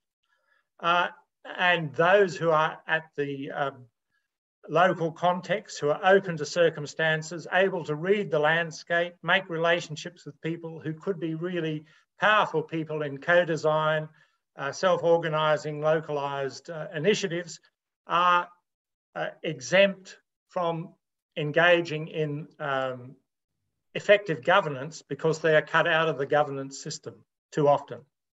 And even local government operates too often with command and control, rather than more self-organising, localised action. So this is a phenomenon of our command and control world, and it's a problem of the institutional designs that create the circumstances in which we live. Does anyone else want to have a crack at this particular question? Patrick. Well, I mean, just a quickie really, that, I mean, again, like Ray, do quite a bit of work on governance, and this always comes up, you know, the problem of over-centralisation. And I mean, it's quite sort of, in a way, quite painstaking, because you got, you know, when we tackle it, we have to tackle it on a case-by-case basis. But it usually works that if you simply do the hard work of saying, right, so this is the number of decisions that you need, you know, if you structure it like this, this is the number of decisions that you're going to have to take. The decisions look like this. How long are you going to meet to take them? Just basically do the maths of how many decisions, how complex, what information do you need? Are you actually going to be able to take those decisions well? And invariably, people realize that that's a non-starter and start to devolve. And sometimes that they'll you know, under that pressure, when they're actually confronted with the reality of what they're not able to do, you can get them to devolve decision-making 4, 5, 6 levels. But you know, you got to go through it. You know, you got to go through it. I mean, people are not. If you treat them like grown-ups, quite often, I mean, not always, but quite often, they will respond like grown-ups. You know, yeah. and just do the work. I have a perspective on this, if it's of any use from a practical point of view. When I talked earlier about people taking control of their own lives, you can't do that by telling people what they should be doing. And this implies a fundamentally different role for the state of, instead of sitting in our silos and paternalistically doing things to people, it's about the role of the state at a local level, getting alongside families, getting alongside communities, and assisting them in securing their own well-being. That implies a power shift, and you need to do that at a neighbourhood level. If we're going to tackle the systemic issues that are holding communities and holding individuals and families back, we need to do that in their places with them, and we need to create the conditions for them to build their social capital and their power and their ability to influence their lives and the environment they're operating in. So you have to do that at a neighborhood level and or at the level that works for the people that are part of that system, rather than the level that works efficiently for institutions who in the past have always known best and know what needs to be done. The problem is siloed paternalism just bakes in dependency, bakes in poverty, and traps people in the situation that they're in. So that's why I talk about a radical approach to remodeling remodeling public services. At the heart of that is a fundamentally different relationship between citizens and the state. And it's not the citizens that need to make the change in that relationship, it's the state itself. That's a really good point, Tony. We're talking in many cases about the capabilities of individual people themselves. It's not they're just being done to. They're part of the system. And what we're doing is supporting and creating the environment to facilitate the capabilities in people, as well as the instruments and institutions that are delivering services themselves. Jean, you've got your hand up there. Yes, I just wanted to add in the issue of, again, of worldview. So if I give you an example, the numeracy and literacy in the UK with the OEDC figures are the lowest in all the developed world. And our policy response is to tighten up the machine. So we measure the schools, we measure the teachers, we measure the pupils. We put in this kind of mechanical view of, we tell people exactly what to teach, in what way to teach it. They have to have their lesson plans. Whereas if you take Finland, the educational process is systemic. They teach about a pond, for example. So they teach the maths of the pond and they write about the pond. They start school later, they have shorter working weeks, they have they're higher in happiness, and they have much greater numeracy and literacy figures. So there's something about this paternalistic, mechanistic worldview that government sits with, which is fears what would happen if you let it loose, if you let the people in Liverpool do what they thought was good in Liverpool. That's what we've got to tackle. And I think we can tackle it sometimes through examples from other countries, or good examples in this country, to try and kind of break out of this, if we don't tell people exactly what to do, it'll all go wrong and, nobody will learn. So that I'm back to that worldview, I think. Well, just building on that point, Jean, and this is something you raised, Ray, that we have intuitively or instinctively within us the capacity to think more systemically. We're born with that, and we spend a lot of our education trying to teach our young people to think linear in a more direct fashion, and we subsequently build our further education to further that paradigm in a world that's calling for the exact opposite. So we've known about systems thinking for quite some time, but why aren't we seeing more in terms of the change in education, both within our young, within further education, also within institutional leaders? What's holding us back, and what should we be doing? Because it feels like an important part of this discussion. Anyone want to take that one on? I'm looking at you, Ray, because I can see you. Thank you. Yes, well, I could easily jump in all the time, so I'm trying to give others an opportunity first. I think in the audience I have a PhD student who's asking these sorts of questions. They're a very important lot of questions, and the answers are not always readily apparent. I'll just come back to Patrick's Buckminster Fuller idea about practice leading to theory versus theory leading to practice. Someone else once said that there's nothing so practical as a good idea. So, I mean, this is an interesting sort of issue. And if you're equipped with a way of engaging with the world. And I really agree with Jean, what Jean has had to say about how you engage with situations and pick up patterns, relationships, breakdown in patterns, concentrations of patterns, etc. We don't develop that literacy early on, and we often do it through a whole set of historical institutional arrangements which shape how we think and act, many of which we are born into and we take for granted, except that they're all human inventions. And if they're human inventions, that means that we can reinvent them. We can actually commission them to oblivion if we wish to. Human institutions are that sort of thing. And we don't, if I go off on a slight hobby horse, one of the classics is the concept of the environment. At some historical moment, we treated the environment, largely through economics, as an externality, a thing out there to be added to an economy. Whereas if you take the French concept of environ, it's that which surrounds, or even the systems thinking concept, that you distinguish a system from its environment. It's a relational dynamic. And we much like snails, carry our environment on our backs. We are here in a technological environment at this moment. It's inescapable, our environment. Yet we treat environment as a thing, as an externality. And I have written elsewhere that the BBC has partly perpetuated this because it's created this concept through TV of a pristine nature which is independent of us.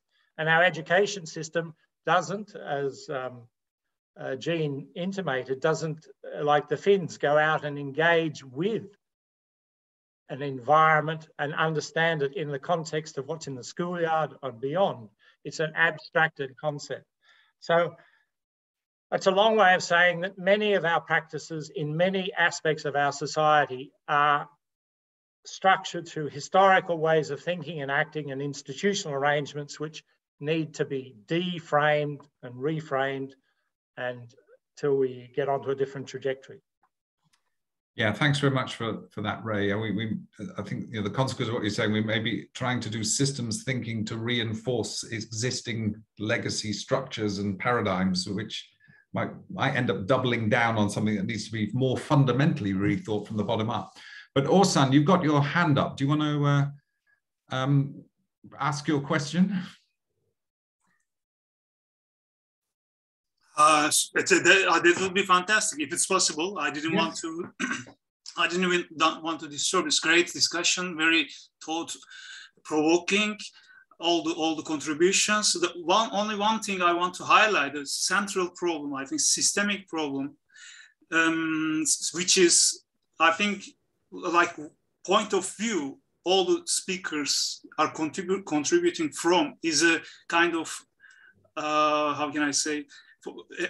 I think there are really successful systems managing, complexity managing actors in the world. For example, Jeff Bezos, Elon Musk, Chinese, Xi Jinping, Putin, Erdogan, they are controlling, managing their own complexity so powerfully, successfully.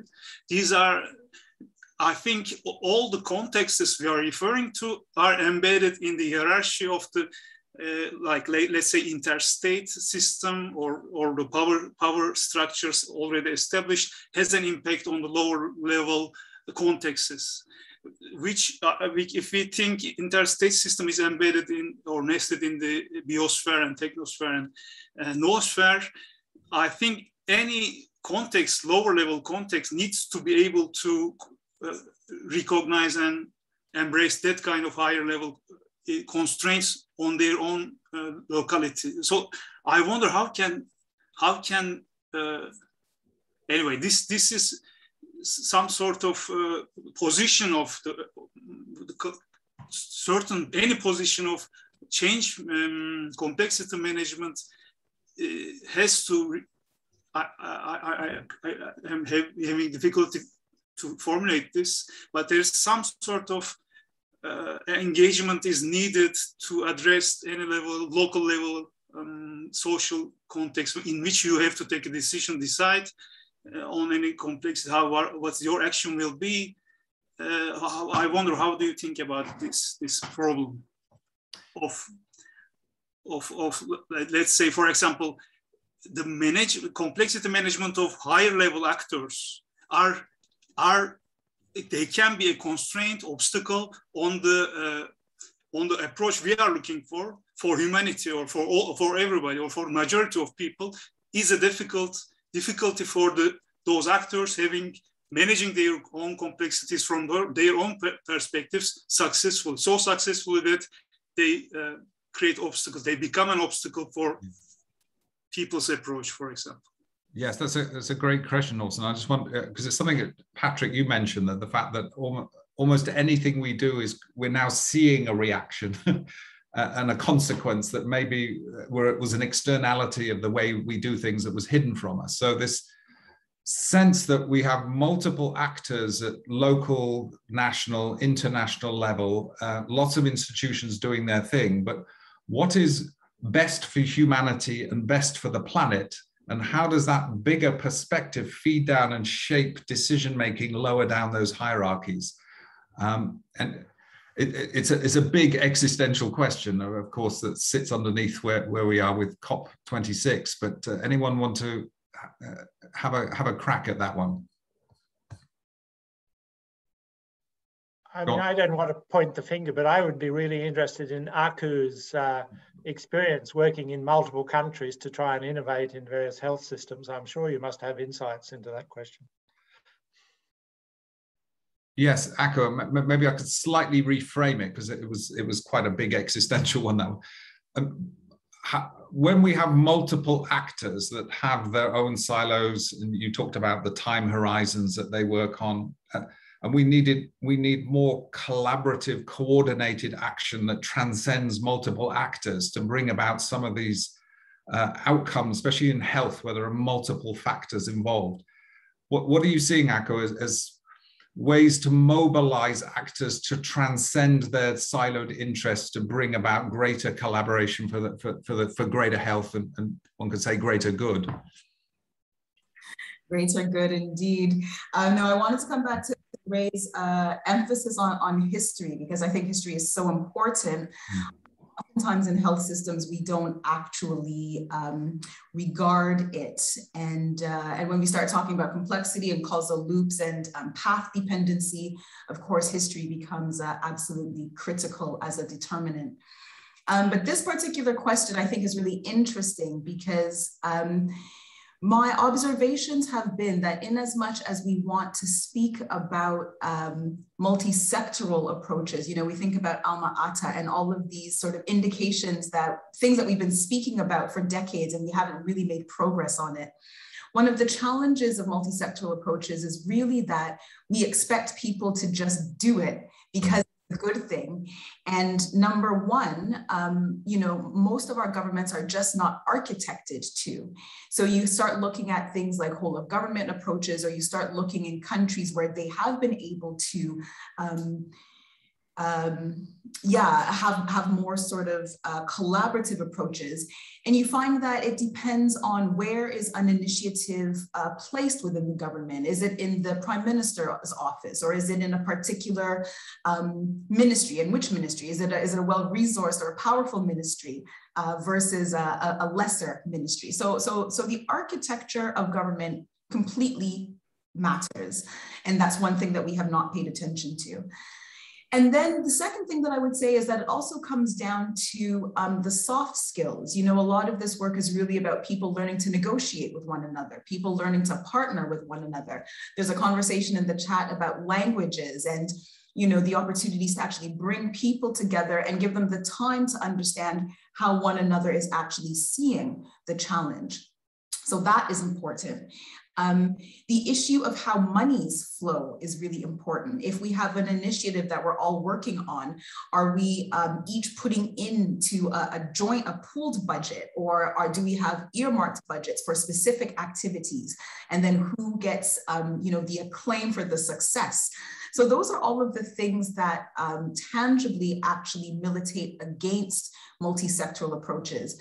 And so I think that we have to go a little bit further than just saying that, yes, multi-sectoral approach is good, it's efficient, it's effective, it's equitable, and actually look at, well, is government as one entity, even before we then move into the other kinds of actors in a health system, but is government actually architected to enable the ways that we want people to work? And then are we actually giving people the skills to negotiate with one another, to understand one another? And then again, do we actually have the time? Although I do take Patrick's point that, you know, sometimes things do work in the short term, but then that creates other problems. Success is also a problem as well. So let me pause there. But I think that those are some of the reasons why this challenge is an intransigent one. Thank you very much, Aku. That was very, very useful insight. I wonder if I could just ask Tony to respond to Martin Kunk's question, which is sort of building upon this, which is pushing this point a little bit further. Is it about negotiation between different actors, or is it about the ability to agree on a shared vision that transcends the different silos and sectors to which they can all feel called to participate in? And how you found, what role that has played in the success you've been having at Liverpool? I think actually it's both, because it's really important to have a shared vision, a shared sense of purpose. I think you need to break that down into really sharp outcomes where you're agreeing what success looks like. And you need to keep coming back to this, as people tend to slip back into their vested interests and their learned behavior, to keep bringing people back collectively to that shared sense of purpose, those outcomes, that vision, in order to get things moving in the right direction again. But it also requires the whole system to behave differently. So, for example, I talked before about taking things down to neighbourhood level, and implicit, if you take the healthcare model, implicit in this is taking more resources out of acute settings into community settings, so that we can prevent ill health in the first place, rather than having an ill health system, which is what happens if all the resources go into the acute system. That potentially creates significant financial problems for say, an acute hospital. And of course, whilst people will be very willing to buy into a shared vision, when that starts undermining the financial integrity of their organisation, they have a very difficult place to navigate from. And for me, the way to get this right, and this is where the negotiation comes in up front, not just having a shared vision, but it's about how the system will solve the problems that it creates as it goes through that change process.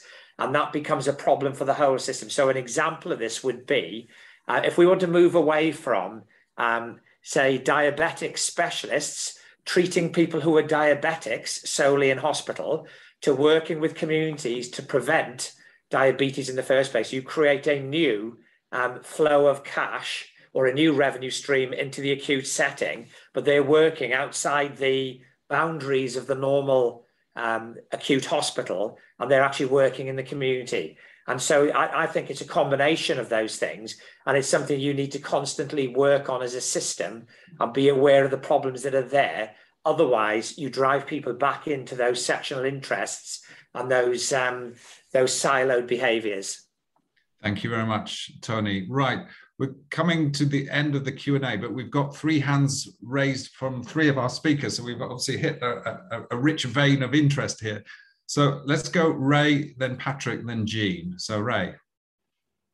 Thanks very much. Just picking up, Aku, thank you for that illuminating examples. And I've done quite a lot of research on the concept of social learning and how you bring people together in organizations and out of silos. And what we discovered was that wherever you had a round table or a platform in which brought different stakeholders from different parts of organizations or from different organizations together, where they came as representatives of those organizations or their departments, no social learning ensued, because they became defenders of their own perspectives or their own organization's perspective. And so we need to break out of this notion that just getting the people in the room is the right answer. That is only not even the beginning of it, really. and how you create the circumstances whereby people are open to learning together is the critical issue. And that requires practices and institutions and arrangements, and it requires ditching certain concepts, because one of the most undermining things for effective action is the concept of consensus. Consensus is a lowest common denominator phenomenon, and what we need to value is difference and accommodations between difference, because that's where variety comes from. And I just want to pick up on Tony's point. I thought Tony's example was a lovely example of boundary shifting. You change the boundary of the system of interest and you get all sorts of innovation and you do different things. Patrick. Yeah, I wanted to partly respond to something you said, Andy, about, you know, the where do you start with when you've got multiple agents and you know, different levels. And well, this is how it always is. It's how it always is. And I think the systems community is kind of a bit schizophrenic on this. So there's a tendency to go, oh, you need to go up, you know, to encompass as much of the thing as the problem space as you possibly can.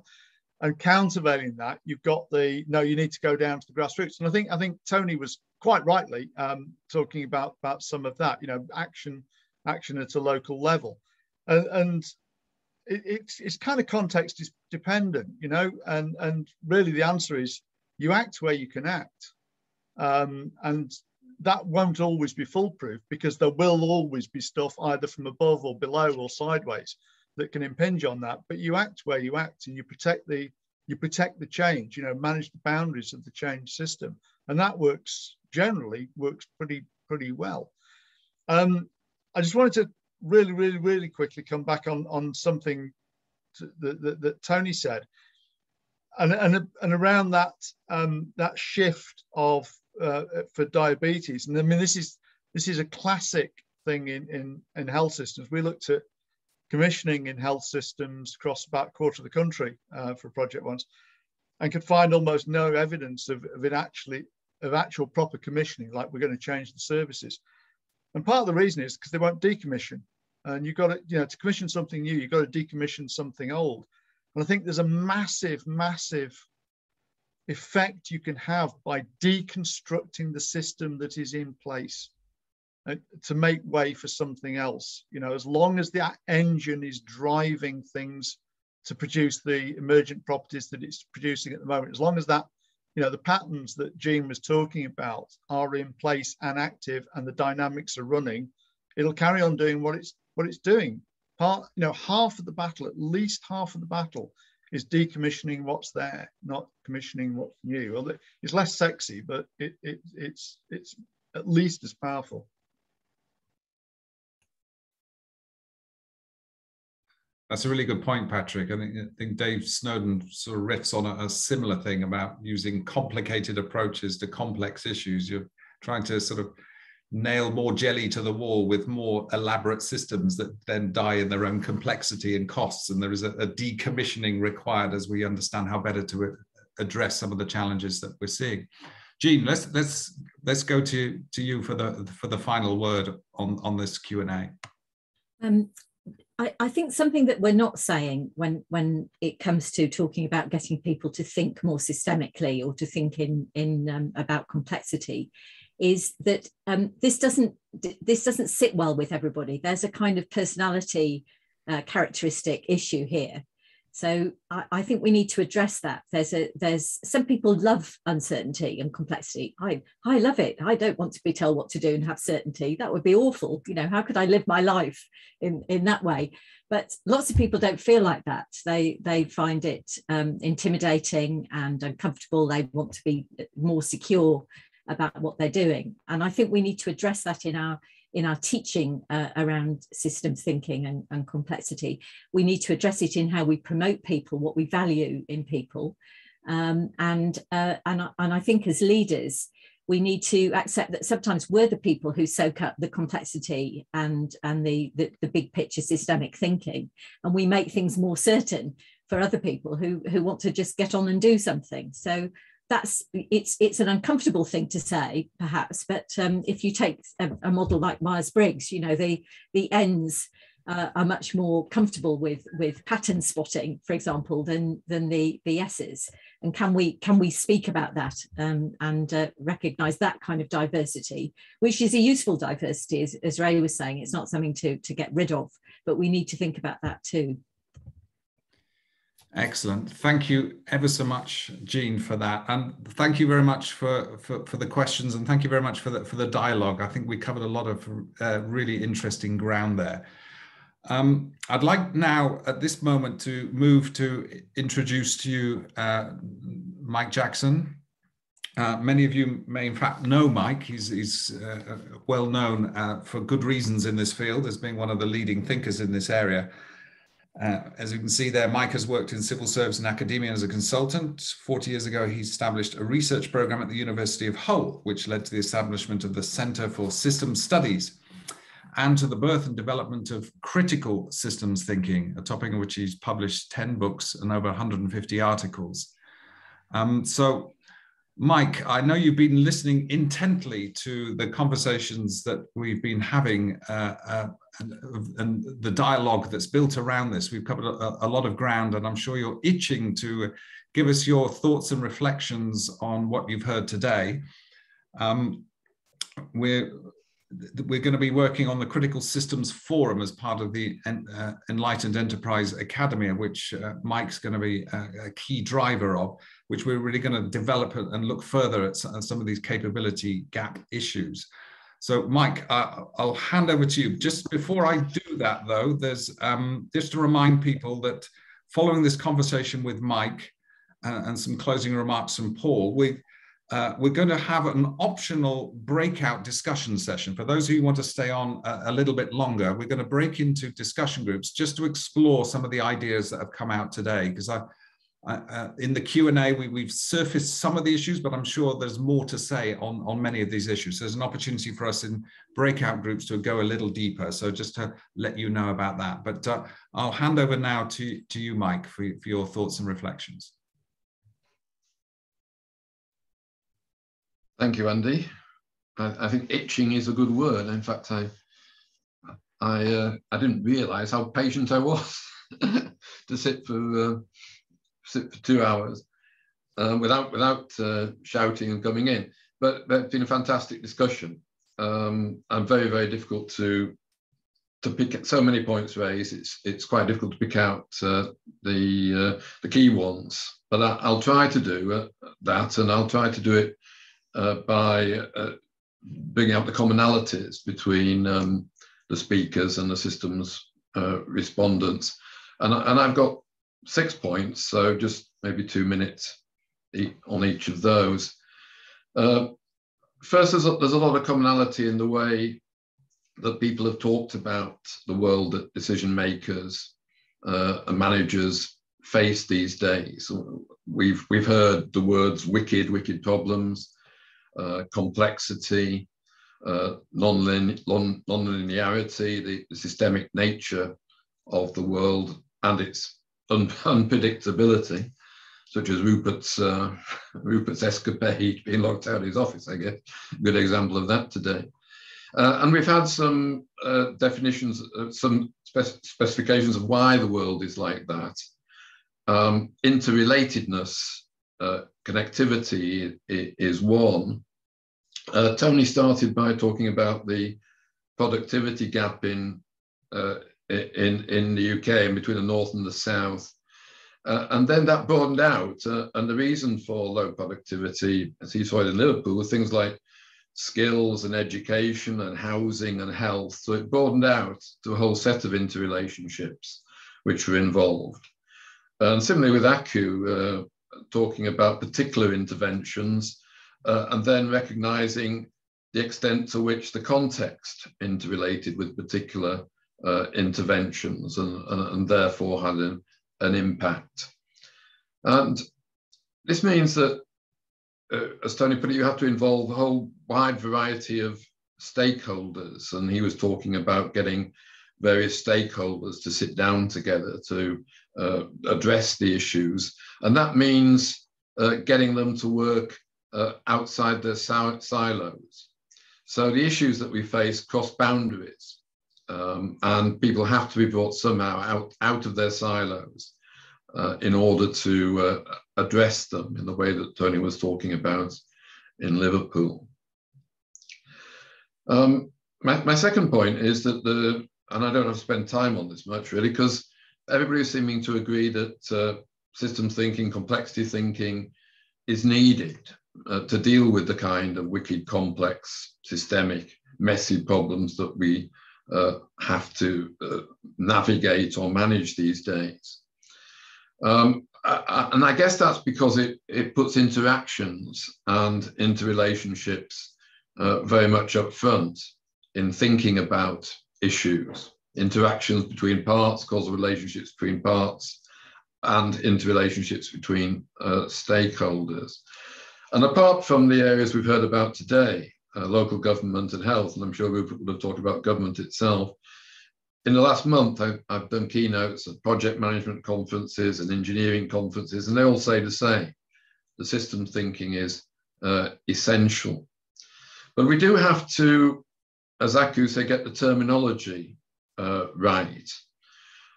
We have to think through what we mean by systems thinking. We have to make it easier to understand for decision makers. Patrick said we can do that, and I believe that's the case. And we have to be able to demonstrate that it actually works.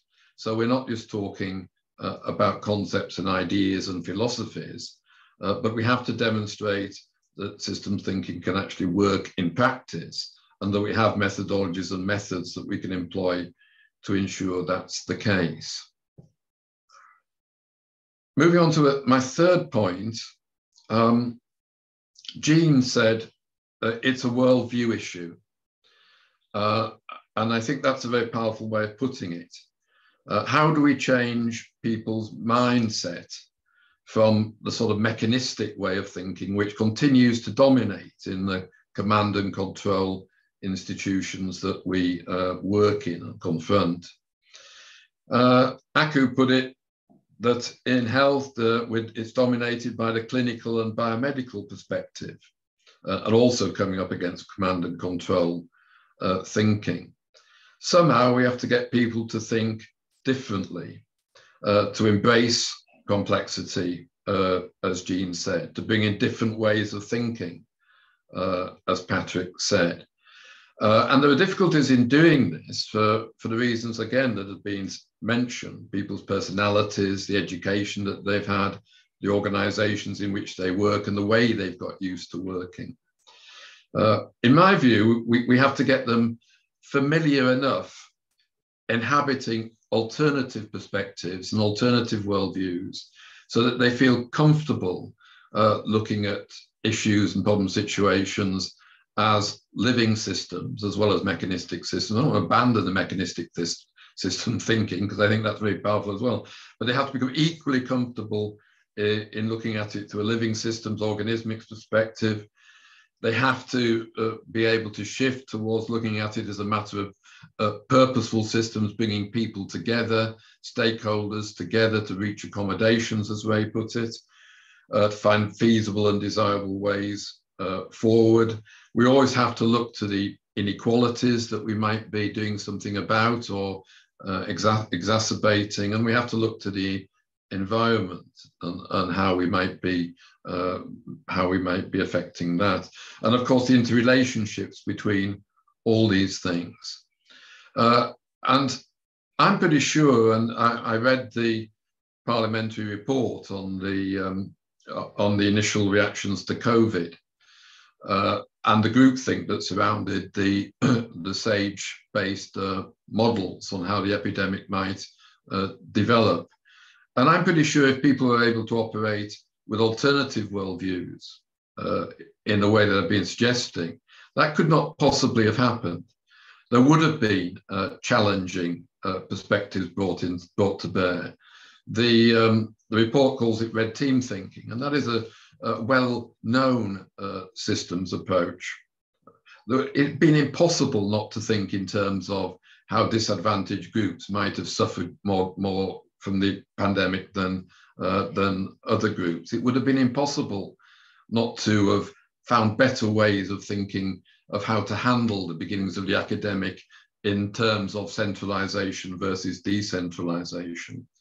So the ability to handle different worldviews, different perspectives is, I think, a crucial thing that systems thinking can bring. Everybody talks about Einstein. It's all over the place. You can't solve the problems you've got with the worldview that created those problems. There's another one that's becoming equally popular from F. Scott Fitzgerald, which is that the test of a first-rate intelligence is the ability to hold two opposed ideas in the mind at the same time and still retain the ability to function. And I think systems thinking can enable us to do this by developing some strong alternative worldviews for managing, navigating, embracing complexity. My fourth point is about the range of systems approaches that we have. We can use systems approaches to bring results. We can respond to the multidimensional nature of wicked problems, I would argue.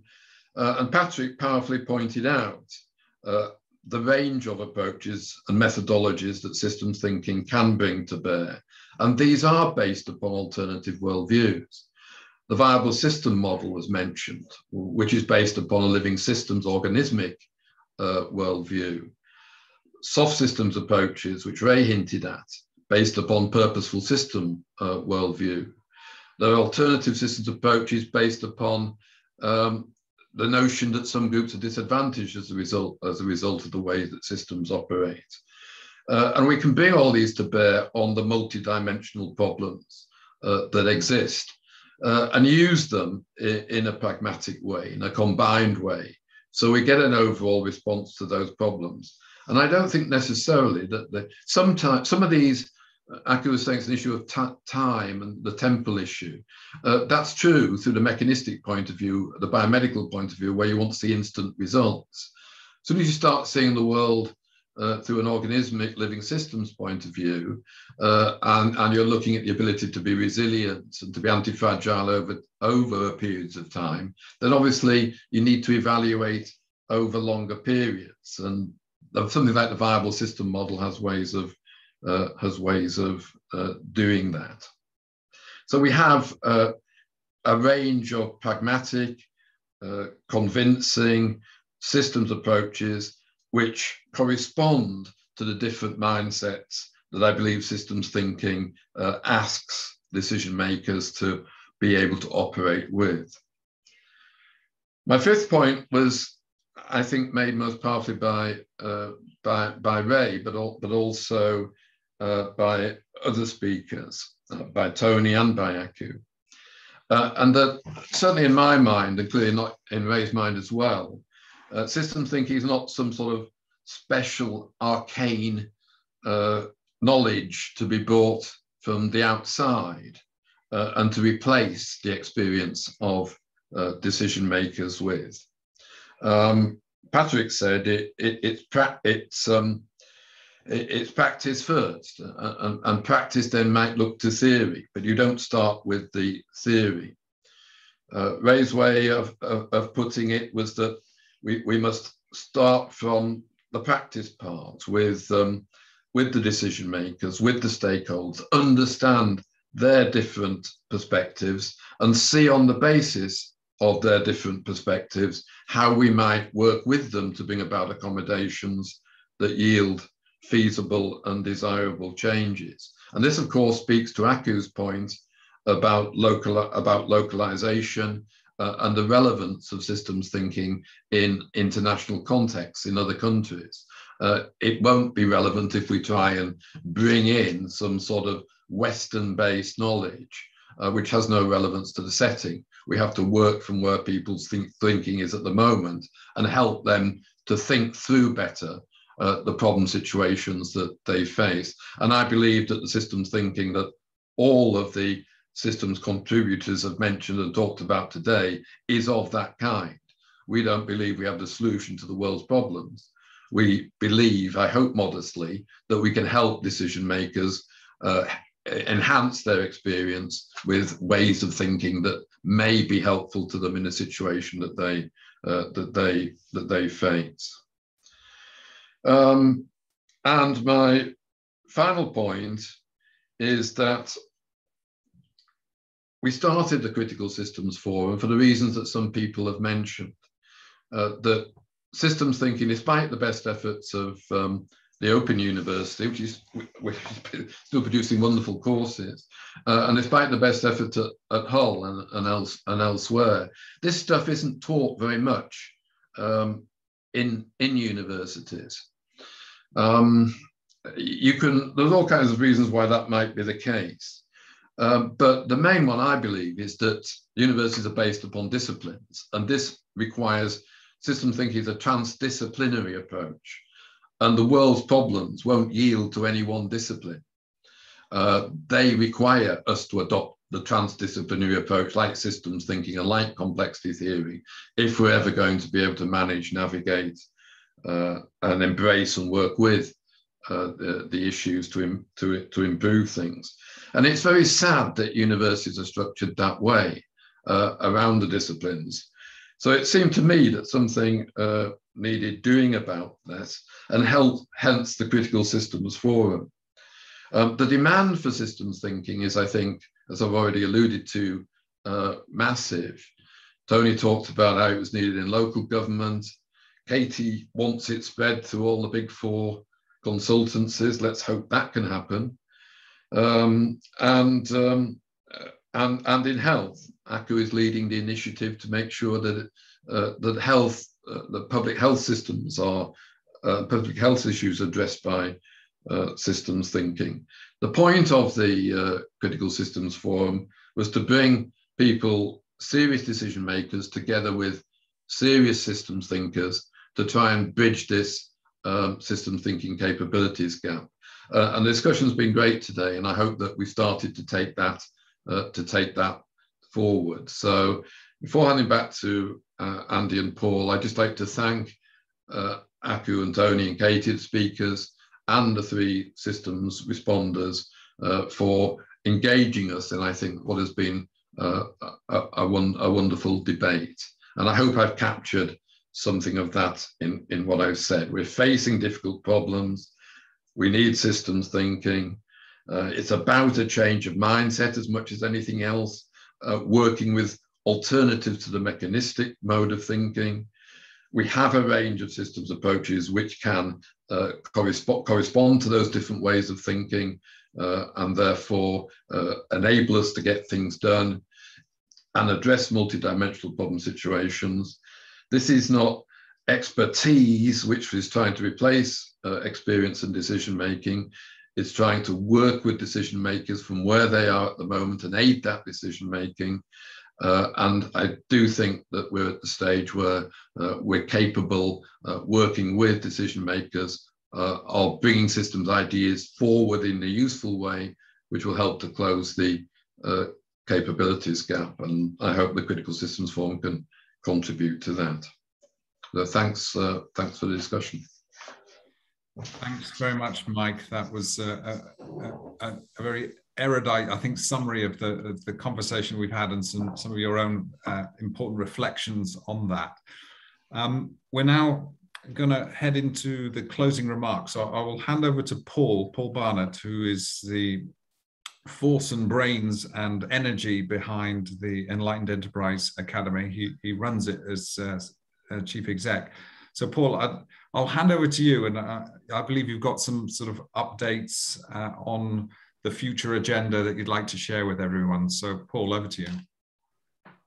Okay, thanks, Andy. And echoing Mike's comments, I think I'd like to just thank everybody for what's been a fantastic afternoon. I mean, I think the speakers and the system thinkers, the insights have just been amazing.